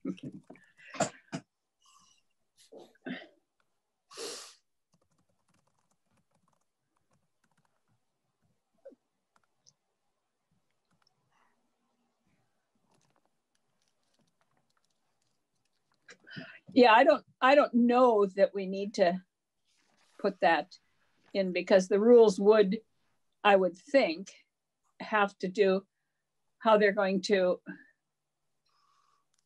implement. It might be better to say how they'll be set forth the rules for dispatch functions and the implementation of them. Because that's what we want, is for the department to come up with rules around how they arrived at them and when they're going to implement them. That sounds more eloquent. Yes, I was just, based on your conversation before, I was concerned that it was, the statute might at least imply to some who read it that when the rules were adopted, those had to be the rates that had to apply at that time. But I thought I heard from your conversation with the commissioner that they might adopt the rules, but then implement those specific rates at a later time. On a kind of a progressive manner, I think is what he said. Like, Brian, did you have your hand up? Yeah, I did. Thank you, Madam Chair. I remember that exactly as Betsy Ann described, that it's in essence a two-step process, that they can adopt the rule or the rates and then decide at some future date, the way it is, that those will be effective at whatever date they pick. So I do see a little bit of a distinction. I reviewed the language, Madam Chair. I don't see any issues. It appears to parallel what we're working on now. Then let's just leave it as it is here. Fine with me. For manner of implementation, would that be capture more for you, how you would want to implement those rates? Shall specify manner of implementation? Or is that too loose, you know? No, I under the circumstances, I think that makes sense because we'll have to engage municipalities in particular as we get a better sense of the financial picture going forward and what a reasonable timeline is going to look like. Yeah, I think that's fine. Which version? I'm sorry. The one that you have here, I think is on the fine. page. On the page. Okay. Yeah. Thanks. Just wanted to confirm. Thank you. Okay. Was there anything else until section 19?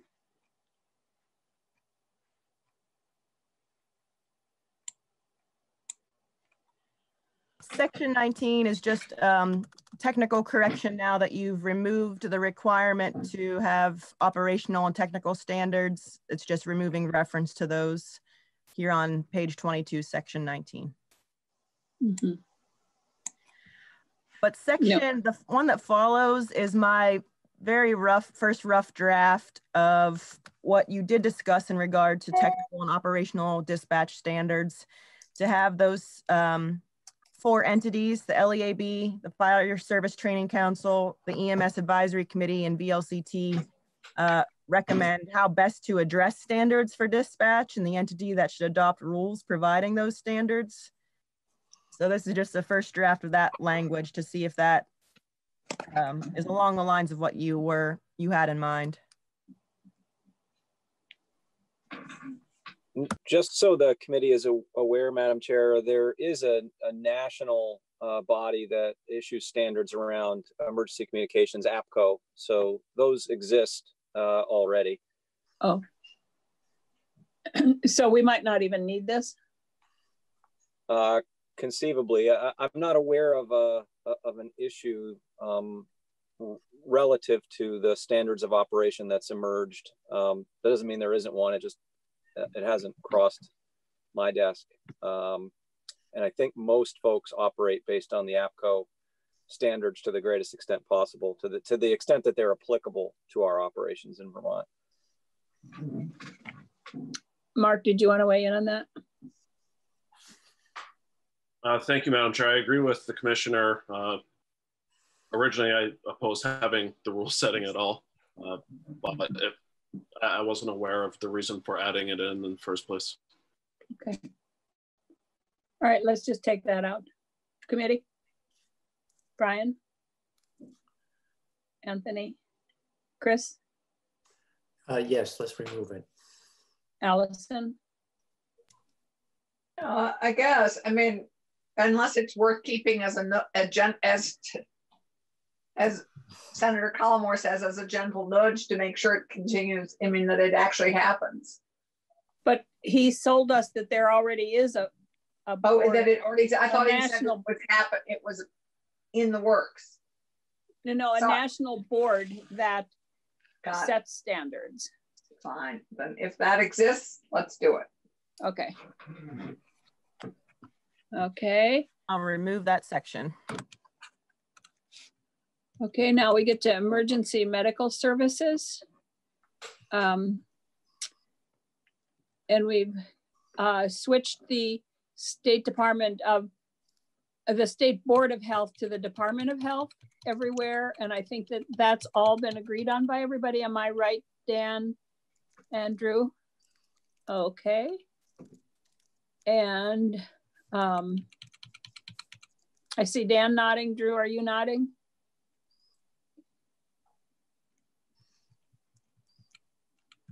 Okay, that takes us down to page 25, I believe, were the only other changes, and that's, we repealed that. Is there anything in here that's substantively different than what we did before? So you, at the top of page 26 is just a reminder of that new requirement for when an ambulance service wants to become licensed, they have to do so in a manner that's not discriminatory, that anti-cherry picking language. So there's just a reminder to the Department of Health that that language appears on page 26. A lingering question is what the implementation date would be for this and for other Department of Health duties that would be required by this bill. So I think where I've left it now is just to flag these requirements that would be imposed on the Department of Health to get a better understanding of what the Department of Health's capacity would be to take them on. Because right now, this language on page 26 would require Department of Health to adopt rules about these new ambulance license requirements. And so one question would be, when does Department of Health have the capacity to adopt those rules? Dan?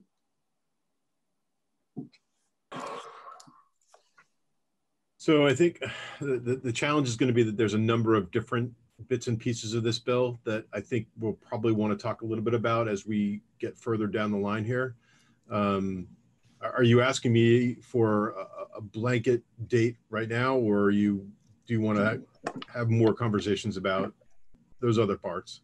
I am hoping that we will have no more conversations, that as we go through it, we can just make decisions and make changes, because if we're going to get this passed this year, we have to get it out of here, and I'm hoping to have it out of here no later than Thursday. Yeah, I think it's entirely possible to do that. I think the only challenge is that we have a couple of different dates for example, with the instructor coordinator issues and with the new licenses, those are going to be a little bit different in terms of how easy they are to implement.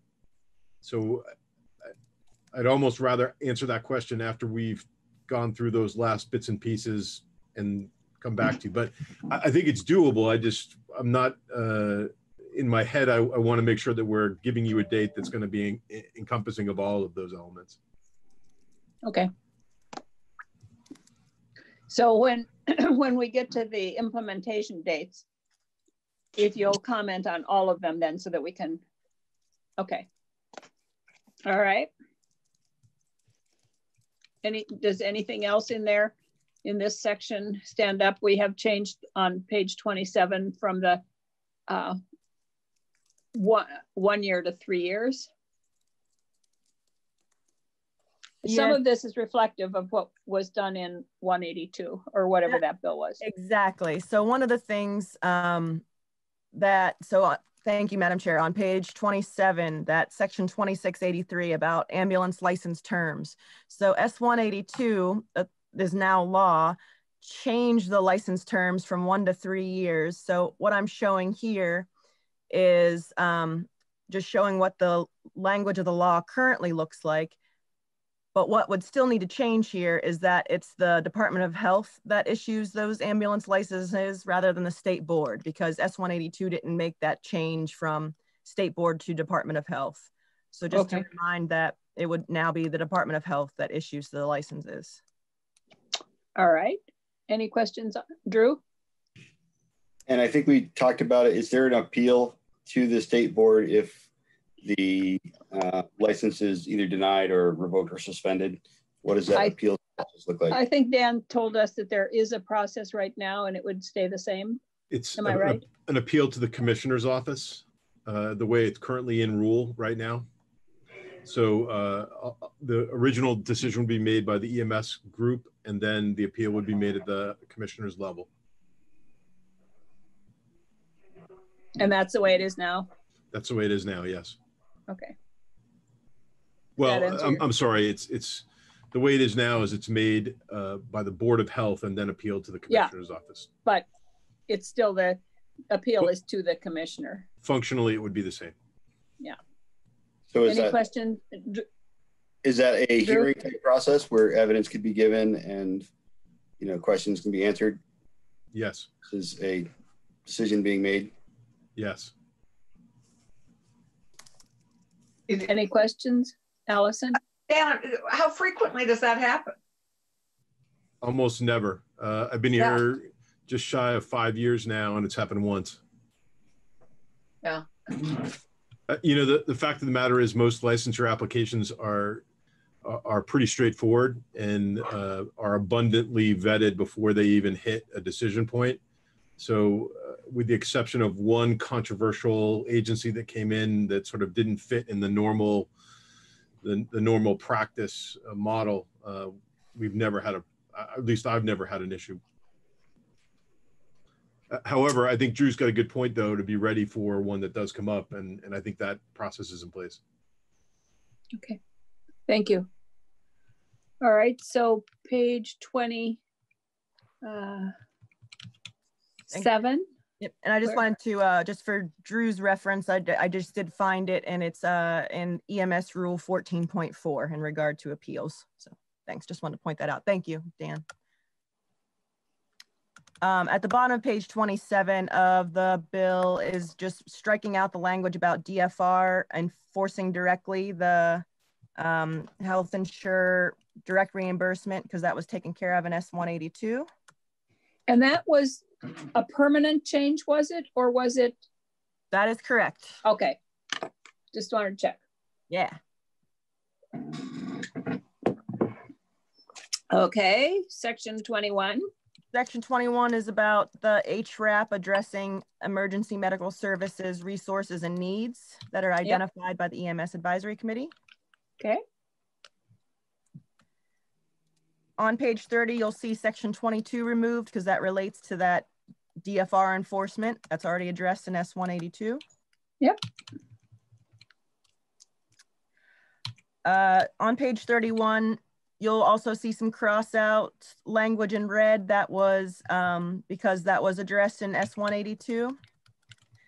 But what you will see is starting on page 31 in yellow highlighting is language to correct S.182, where S.182 removed reference to credentialing. Some of those amendments could have been read so that to eliminate the current requirement that a person can only practice as EMS personnel if they're affiliated with an affiliated agency. So Dan, this is a language I had sent to you when I thinking it was going to get put on another bill, but here it would show up in this bill. Starting on page 31 would be, it's related to that requirement that people who are affiliated with an affiliated agency and licensed are hereby authorized to essentially act as EMS personnel. Because the main idea is, as I understand it, in EMS licensure is you can't get licensed and go hang out a shingle to practice as a EMT, for example, solo practice. You have to be affiliated with an affiliated agency to do so. So this is just correcting language to ensure that that requirement is maintained. Dan? I think that's great, and it does exactly what you needed to. I think the only thing is I'm not sure what an affiliated agency is. Do you mean a licensed agency? So affiliated agency is a defined term in Title 24, and okay. That is your first responder services or ambulance services. Okay. It's also defined to include a hospital. Okay, that's fine. That Title 18 EMS chapter uses the definitions in Title 24 that regulates ambulance services. And so that's a defined term in there.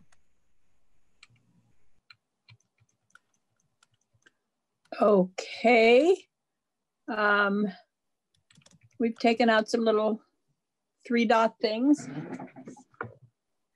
On page 32 is the requirement for the Department of Health to establish by rule at least 3 levels of EMS instructors and the education required for each level.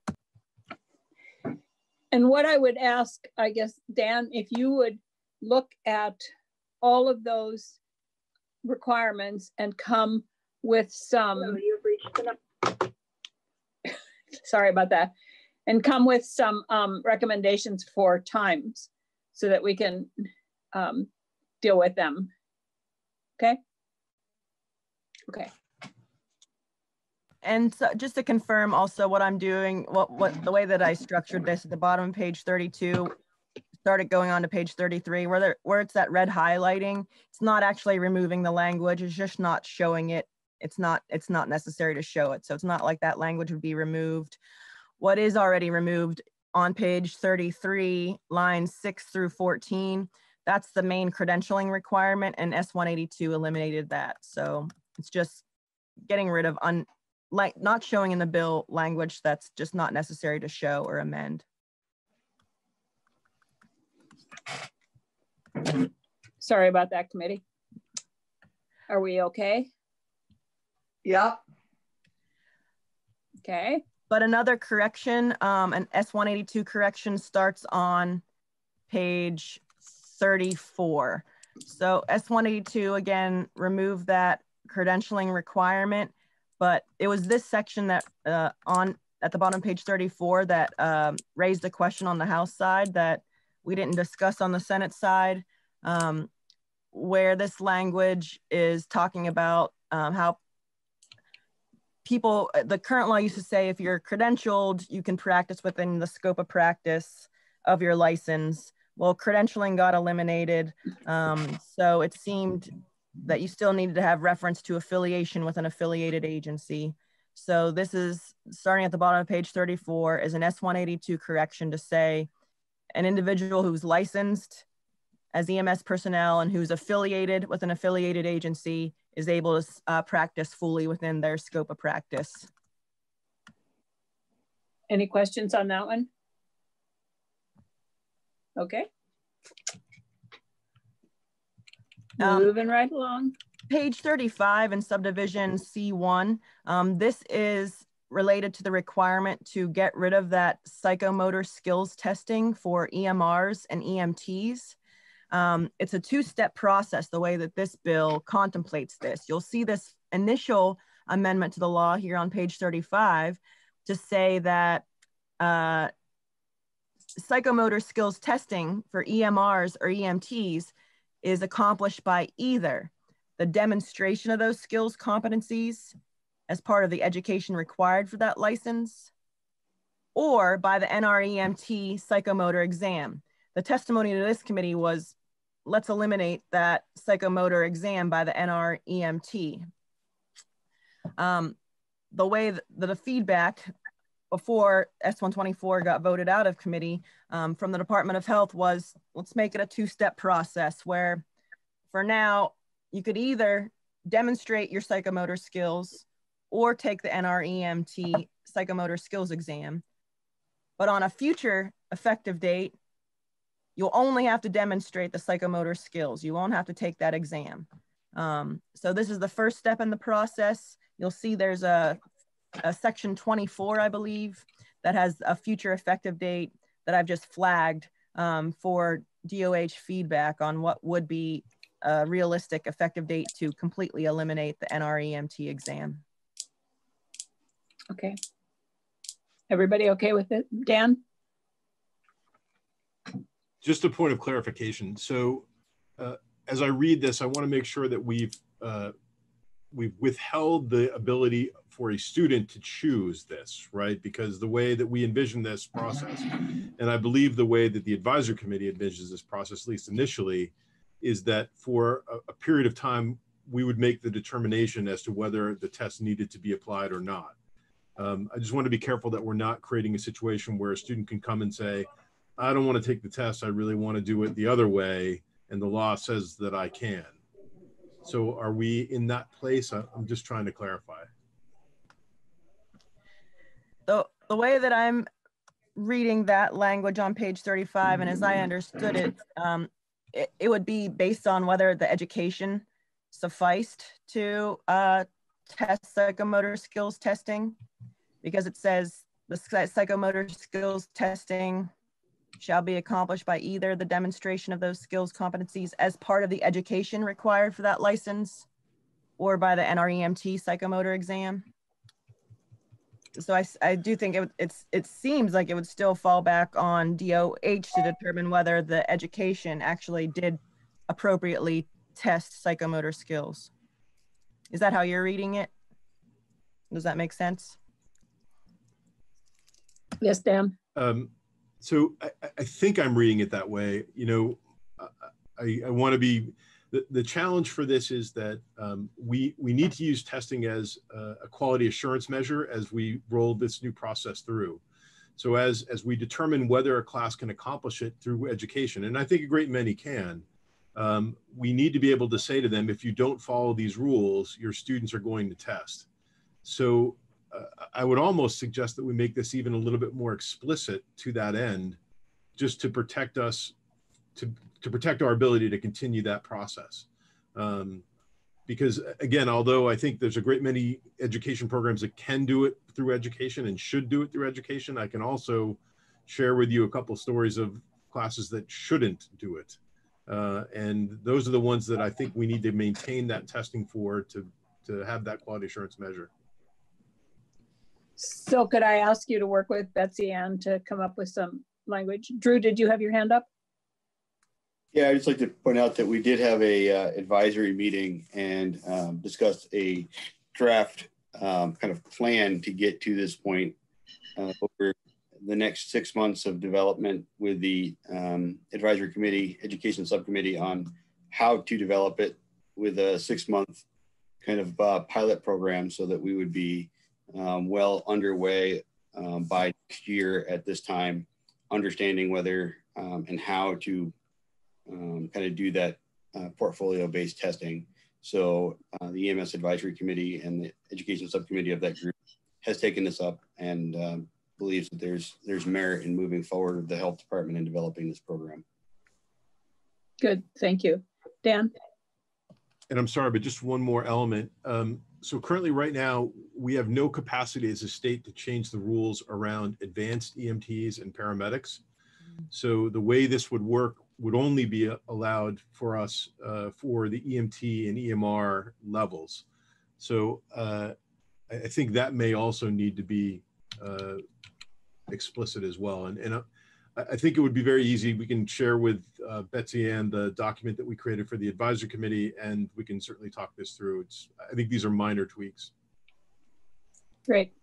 Yes, yeah, and the language right now on page 35, starting on line 7, does specify that this is only for EMRs and EMTs. Okay. And I just wonder if the clarifying language could be where it says, as part of the education required for that license level, on line 10, I wonder if it would work to add, as approved by the department. Yeah. I think it would. Okay. Great. Okay. I'm on page 38. I don't know where anybody else is. I'm almost there. I just got to point out that on page 35 and 36, that red language that is getting deleted, that was covered in S.182. And this is just another credentialing cleanup to add in reference to a person needing to be affiliated with an affiliated agency. That yellow highlighted language. So for example, this subdivision E was about, or is about, a person essentially getting licensed without exam. And right now it only, the way that S.182 amended it, it arguably could be a red only if you're a medic. Sorry, that was the language on page 37. But this is essentially just the belts and suspenders language that you still have to be affiliated to enjoy the benefits of the language that's provided here at the bottom, page 36, top of page 37. Any questions on that? No. Okay. A substantive change on page 37, line 9, is the requirement for the department to establish by rule an entry-level certification for Vermont EMS first responders. But that isn't a change since we have done this before. That's correct. That was already in S.124, and it's just a question of what that rule adoption deadline should be. Yeah, and I think what I'd like to do is have Dan and Drew, whoever, come up with all of anything that has effective dates and deadlines that deal with EMS. Okay.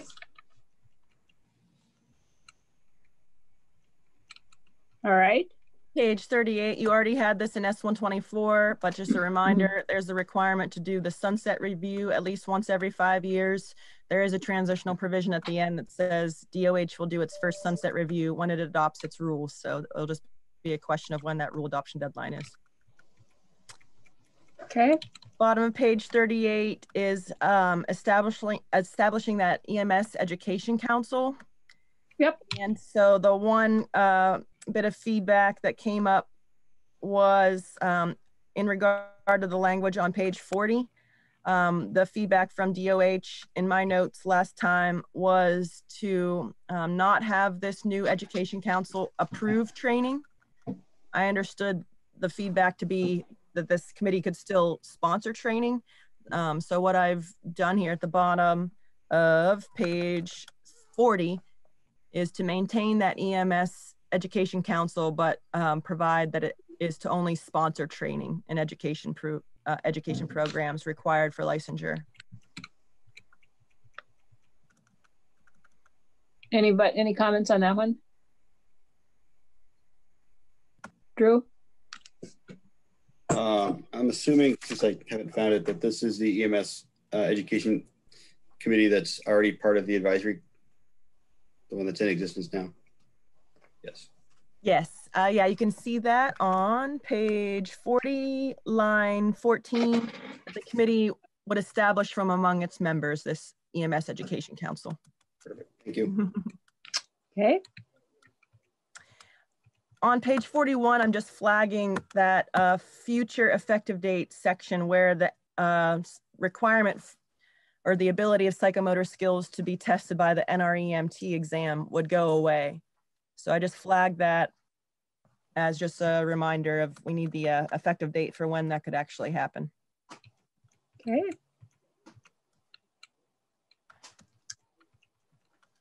Just oh, sorry. I see Dan has a question. Oh, I'm sorry, Dan. I'm sorry. My only hesitation with a hard deadline to say we're taking this away is that I think I'm a little concerned that it's going to take away an important tool for us in enforcement. Right now, the vision of the role of testing as we go forward is for the non-compliant programs to be able to say, since you've not demonstrated this capacity here, we're going to make your students go and test.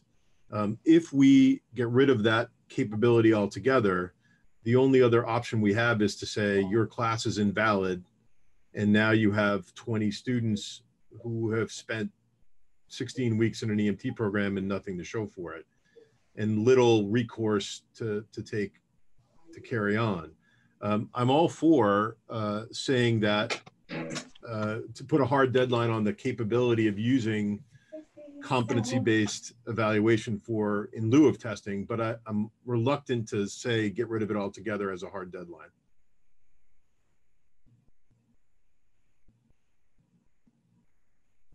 Anybody? So would you, I guess, work with Betsy on that and try and figure out how that would be worded? I think it would be simple to create some language that says on a hard deadline, we will make available competency-based evaluation, a psychomotor evaluation, and that this will be available to all programs that meet the standards. And again, we'll have to massage the language, of course, but I think by taking the registry away, you're taking a tool out of the toolbox, probably unnecessarily. Okay. Drew? I don't object, and I think that was the advisory committee's sense of the kind of the program that we put forward, is that leaving that ability was important, but we wanted to shift away from kind of everybody gets tested, but certainly in the event that we needed to provide that test, it should be available somewhere. Committee? Agreed. Okay. So it sounds like all right. Section 24 should just be removed. Oh, yeah. Yeah, great. Okay. If it will be handled by the amendment to that section where if the department approves the education, that you could demonstrate psychomotor skills competencies as part of your education program. Yeah. Okay. Does that make sense, Drew? Does that? I think so. I just want to give it a little bit of a deeper dive to look at it, but I believe that will work. We want as many psychomotor skills as possible. Just a reminder. Maybe legislators need this training too. Just a reminder here on page 42 that what's happening on lines 7 and 8 is just adding our existing EMRs and the newly proposed certified first responders as EMS personnel that are eligible to get the current law funding stream, that annual $150,000.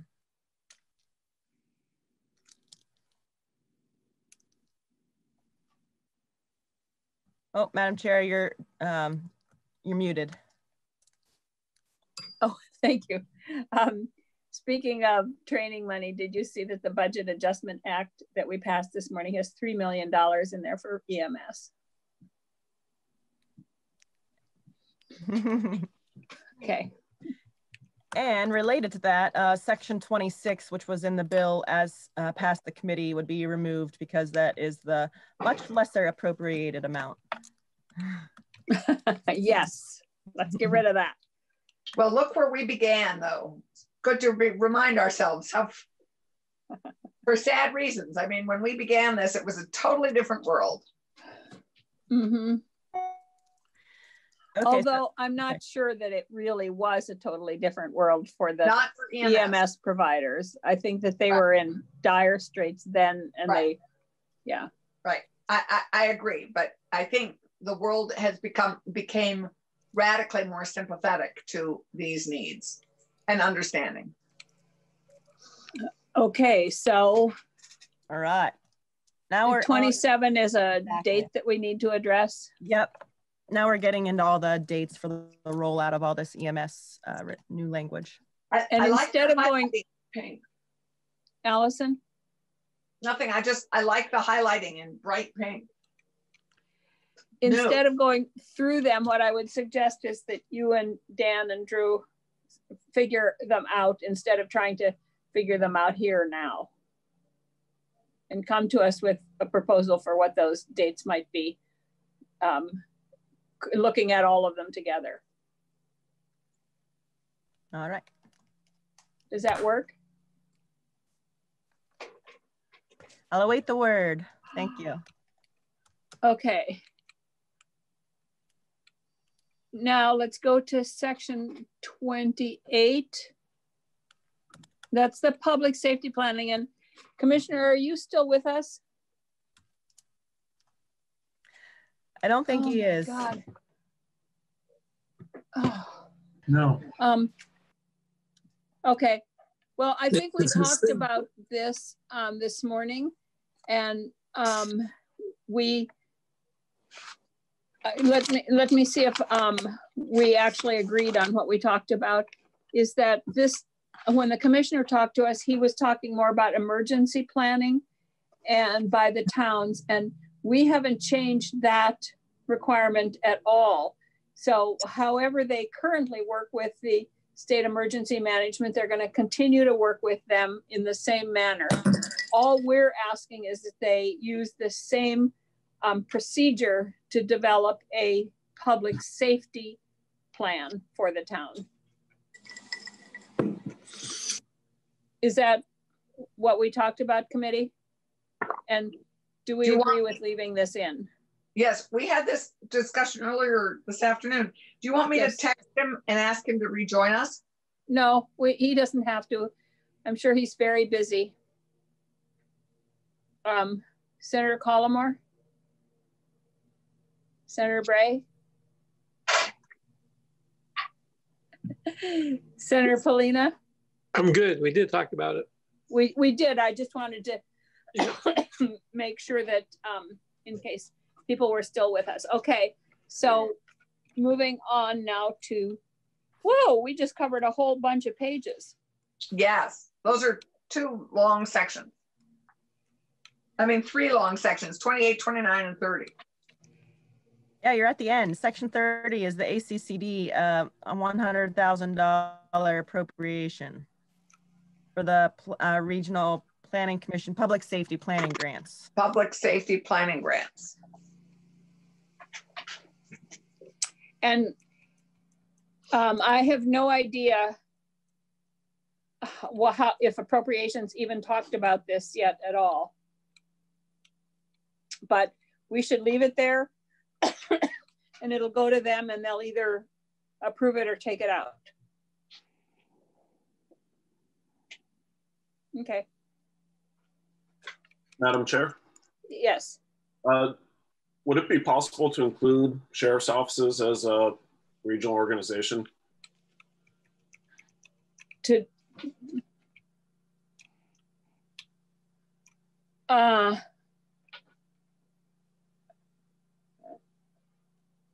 Let's see.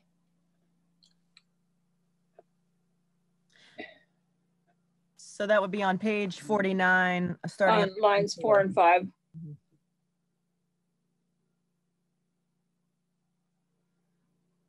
I guess it could. Well, I don't think so, because I would not necessarily, because they're one of the groups that we're hoping will be involved, but not, I mean, aren't we talking there about who's going to convene them? So I guess the reason I ask is that there's 14 different counties with 14 different responses to 14 different issues.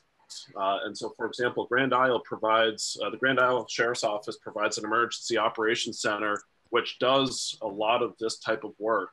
We've talked about developing something similar in my county. And so where towns have a need to do emergency planning and public safety planning, they also often rely on what I'll refer to as the regionalized partners, which many sheriff's offices sometimes serve. So being able to do that effectively puts professionals who are doing emergency planning work in a position to be able to provide that service to their area. It's not I guess my request wouldn't be to compel that we get the funding, but rather make us eligible to apply for it, as there are agencies that do this throughout the state.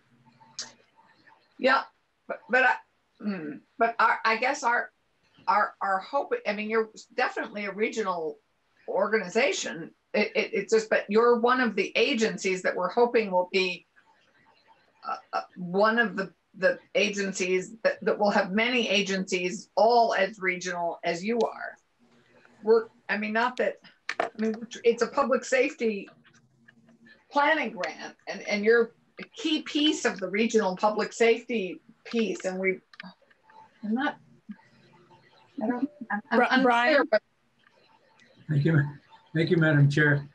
I don't know whether it's covered on line 5 and 6, which says, or other qualified organization, when they apply to ACCD. I would say that if the ACCD folks think that the local sheriff association or organization is qualified, so be it. And Betsy Ann, should that say organizations with an S?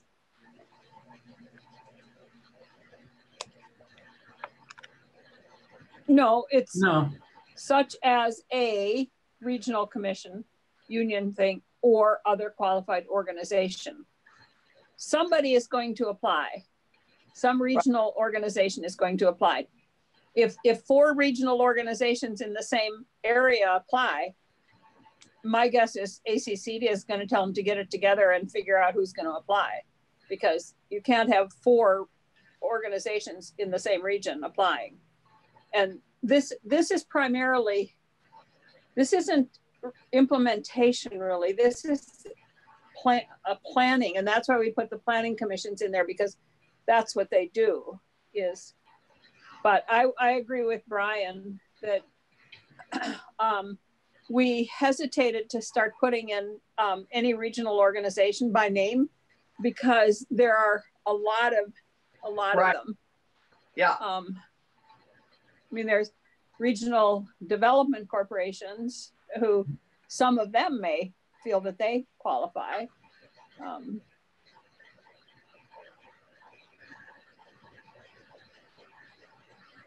So could I ask Betsy Ann whether she feels that a sheriff's department could be a qualified organization? Well, the way that this language is currently structured, it would be up to ACCD to determine qualification. I was envisioning this language originally more closely to what Senator Clarkson was indicating, that the grants were really more toward regional entities, but I also didn't think of the Sheriff's Department in the manner that Sheriff Anderson was describing. So maybe it's just me not having that in mind. Also, yeah, I feel like the sheriffs are one of the entities we're hoping will be included. I mean, it's almost like like one of the people we're hoping will be a player in improving the regional response effort in public safety. I don't know, it strikes me as slightly competitive that to have that as a voice being organizing the discussion when they're one of the entities we're wanting to be part of it is a little awkward. I'm not able to articulate exactly what I'm saying, but they strike me as one of the players and not necessarily the appropriate disinterested party that should be convening them all for the conversation. I think that is the key word there, that it's a disinterested party. And yeah, I think you might,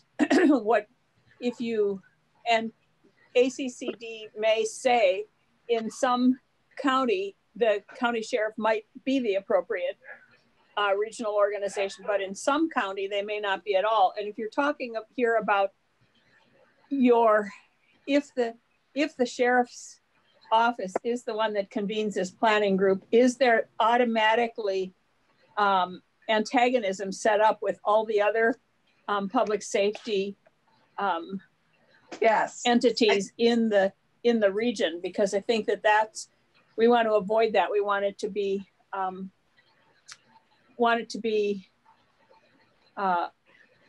Right. Facilitated by somebody who has no dog in the fight. Right, exactly. Disinterested. Does that answer that at all, Mark? It does, and I think that ACCD has the latitude to make that decision, and it makes sense. For example, Grand Isle County, then that is perfectly fine, and we look forward to being part of the solution. And remember, there are only 3.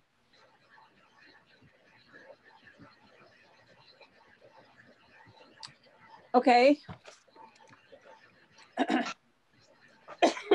So now I think that we are done, except for the languages that need to come from the Department of Health and EMS around, there's a couple languages in there to make sure that we're saying the right thing, and then the effective dates or the deadlines. Am I right about that, committee? Right. Oh, Chris Bray just moved. Again, he just moved to Bristol.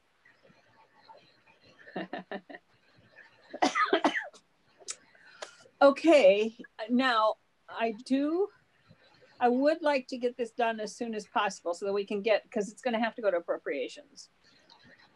And as much as possible, we would like to pass this bill this year. So is it possible to have that done by tomorrow afternoon? The date? And Betsy Drew? They're all nodding their heads. Instead, they're not shaking.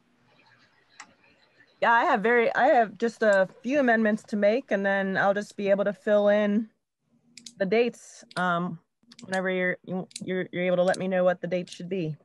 Okay. Committee? Sounds good. Sure. Okay. Absolutamente. All right, let's finish this tomorrow and try and get it wrapped up and voted out. Sounds good. Okay.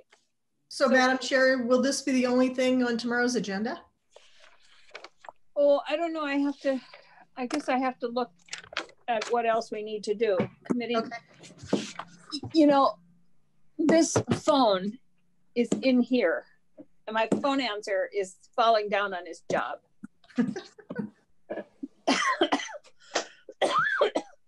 What else, committee?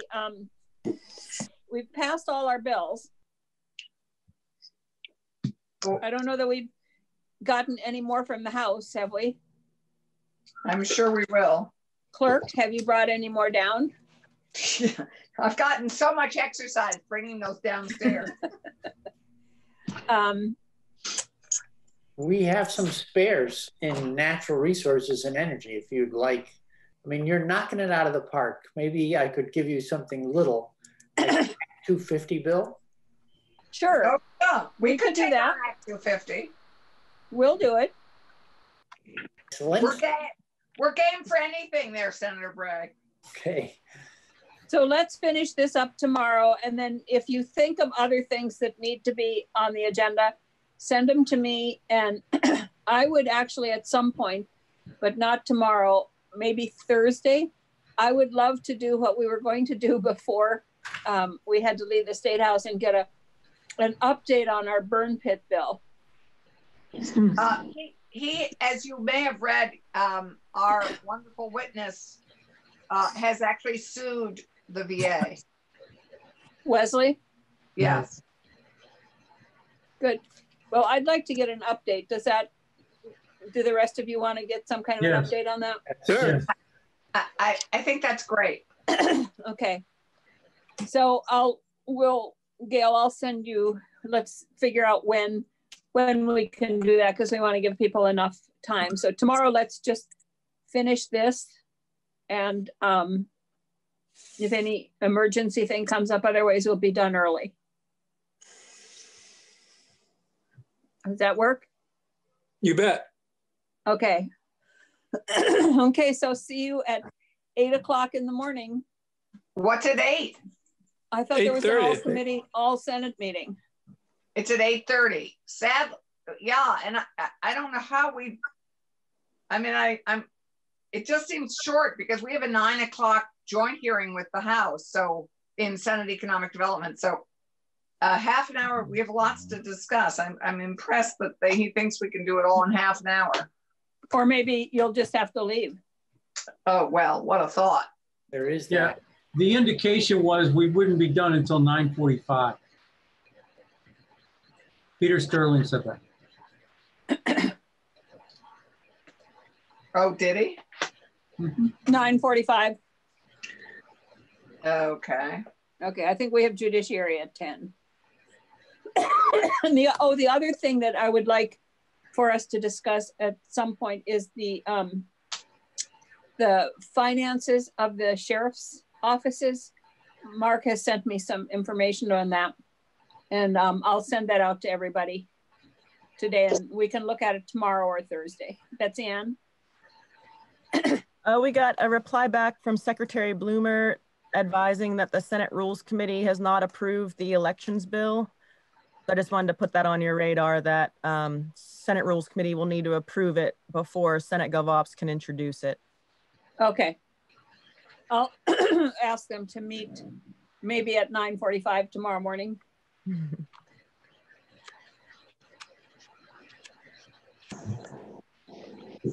Okay. Thank you. All right. So sorry, I was just reading Tucker's email. We are on tomorrow afternoon after the floor, and we're anticipating that being at what, 2? Oh, I don't know. Are you doing your bill tomorrow, Brian? Yes, I think you could figure on 90 minutes on the floor tomorrow. Okay. So 2:30? Just a guess. Well, as a reminder, I'm starting the call at 1:30 for anybody who wants to just join and wait for the Senate to finish. A little bit. Okay. It's on S.190. Senator McDonald was getting questions. I have a feeling that we won't get stuck, but it's a bill with pluses and minuses. And if we really start to get into it, it's slow way down. I think when the pro tem spoke last, that was kind of no one loves this bill, but it's probably a decent thing to just go ahead with. So maybe we'll be fine on the floor. I would hope so. I mean, we can sometimes beat things to death. Yes. We do have that ability to do. Okay, so tomorrow afternoon, we'll only do 124 then, since I forgot we were on the floor. We'll only do 124 and finish that up. And Thursday, we'll look at the financing for the sheriffs and anything else that anybody has. And if we can get people for Friday, we'll do an update on the burn pit. If not, we'll put it till the next Tuesday. We are in good shape. We're in excellent shape. Oh, do you have a notion from Sarah Copeland-Hanses as to what else is coming to us from them? That's a top priority. No, I don't. I think that my understanding is that we've got everything that were their top priorities. But I will check again. So, okay. Okay. Thank you. Bye. Thank Go you. enjoy the heat. Oh.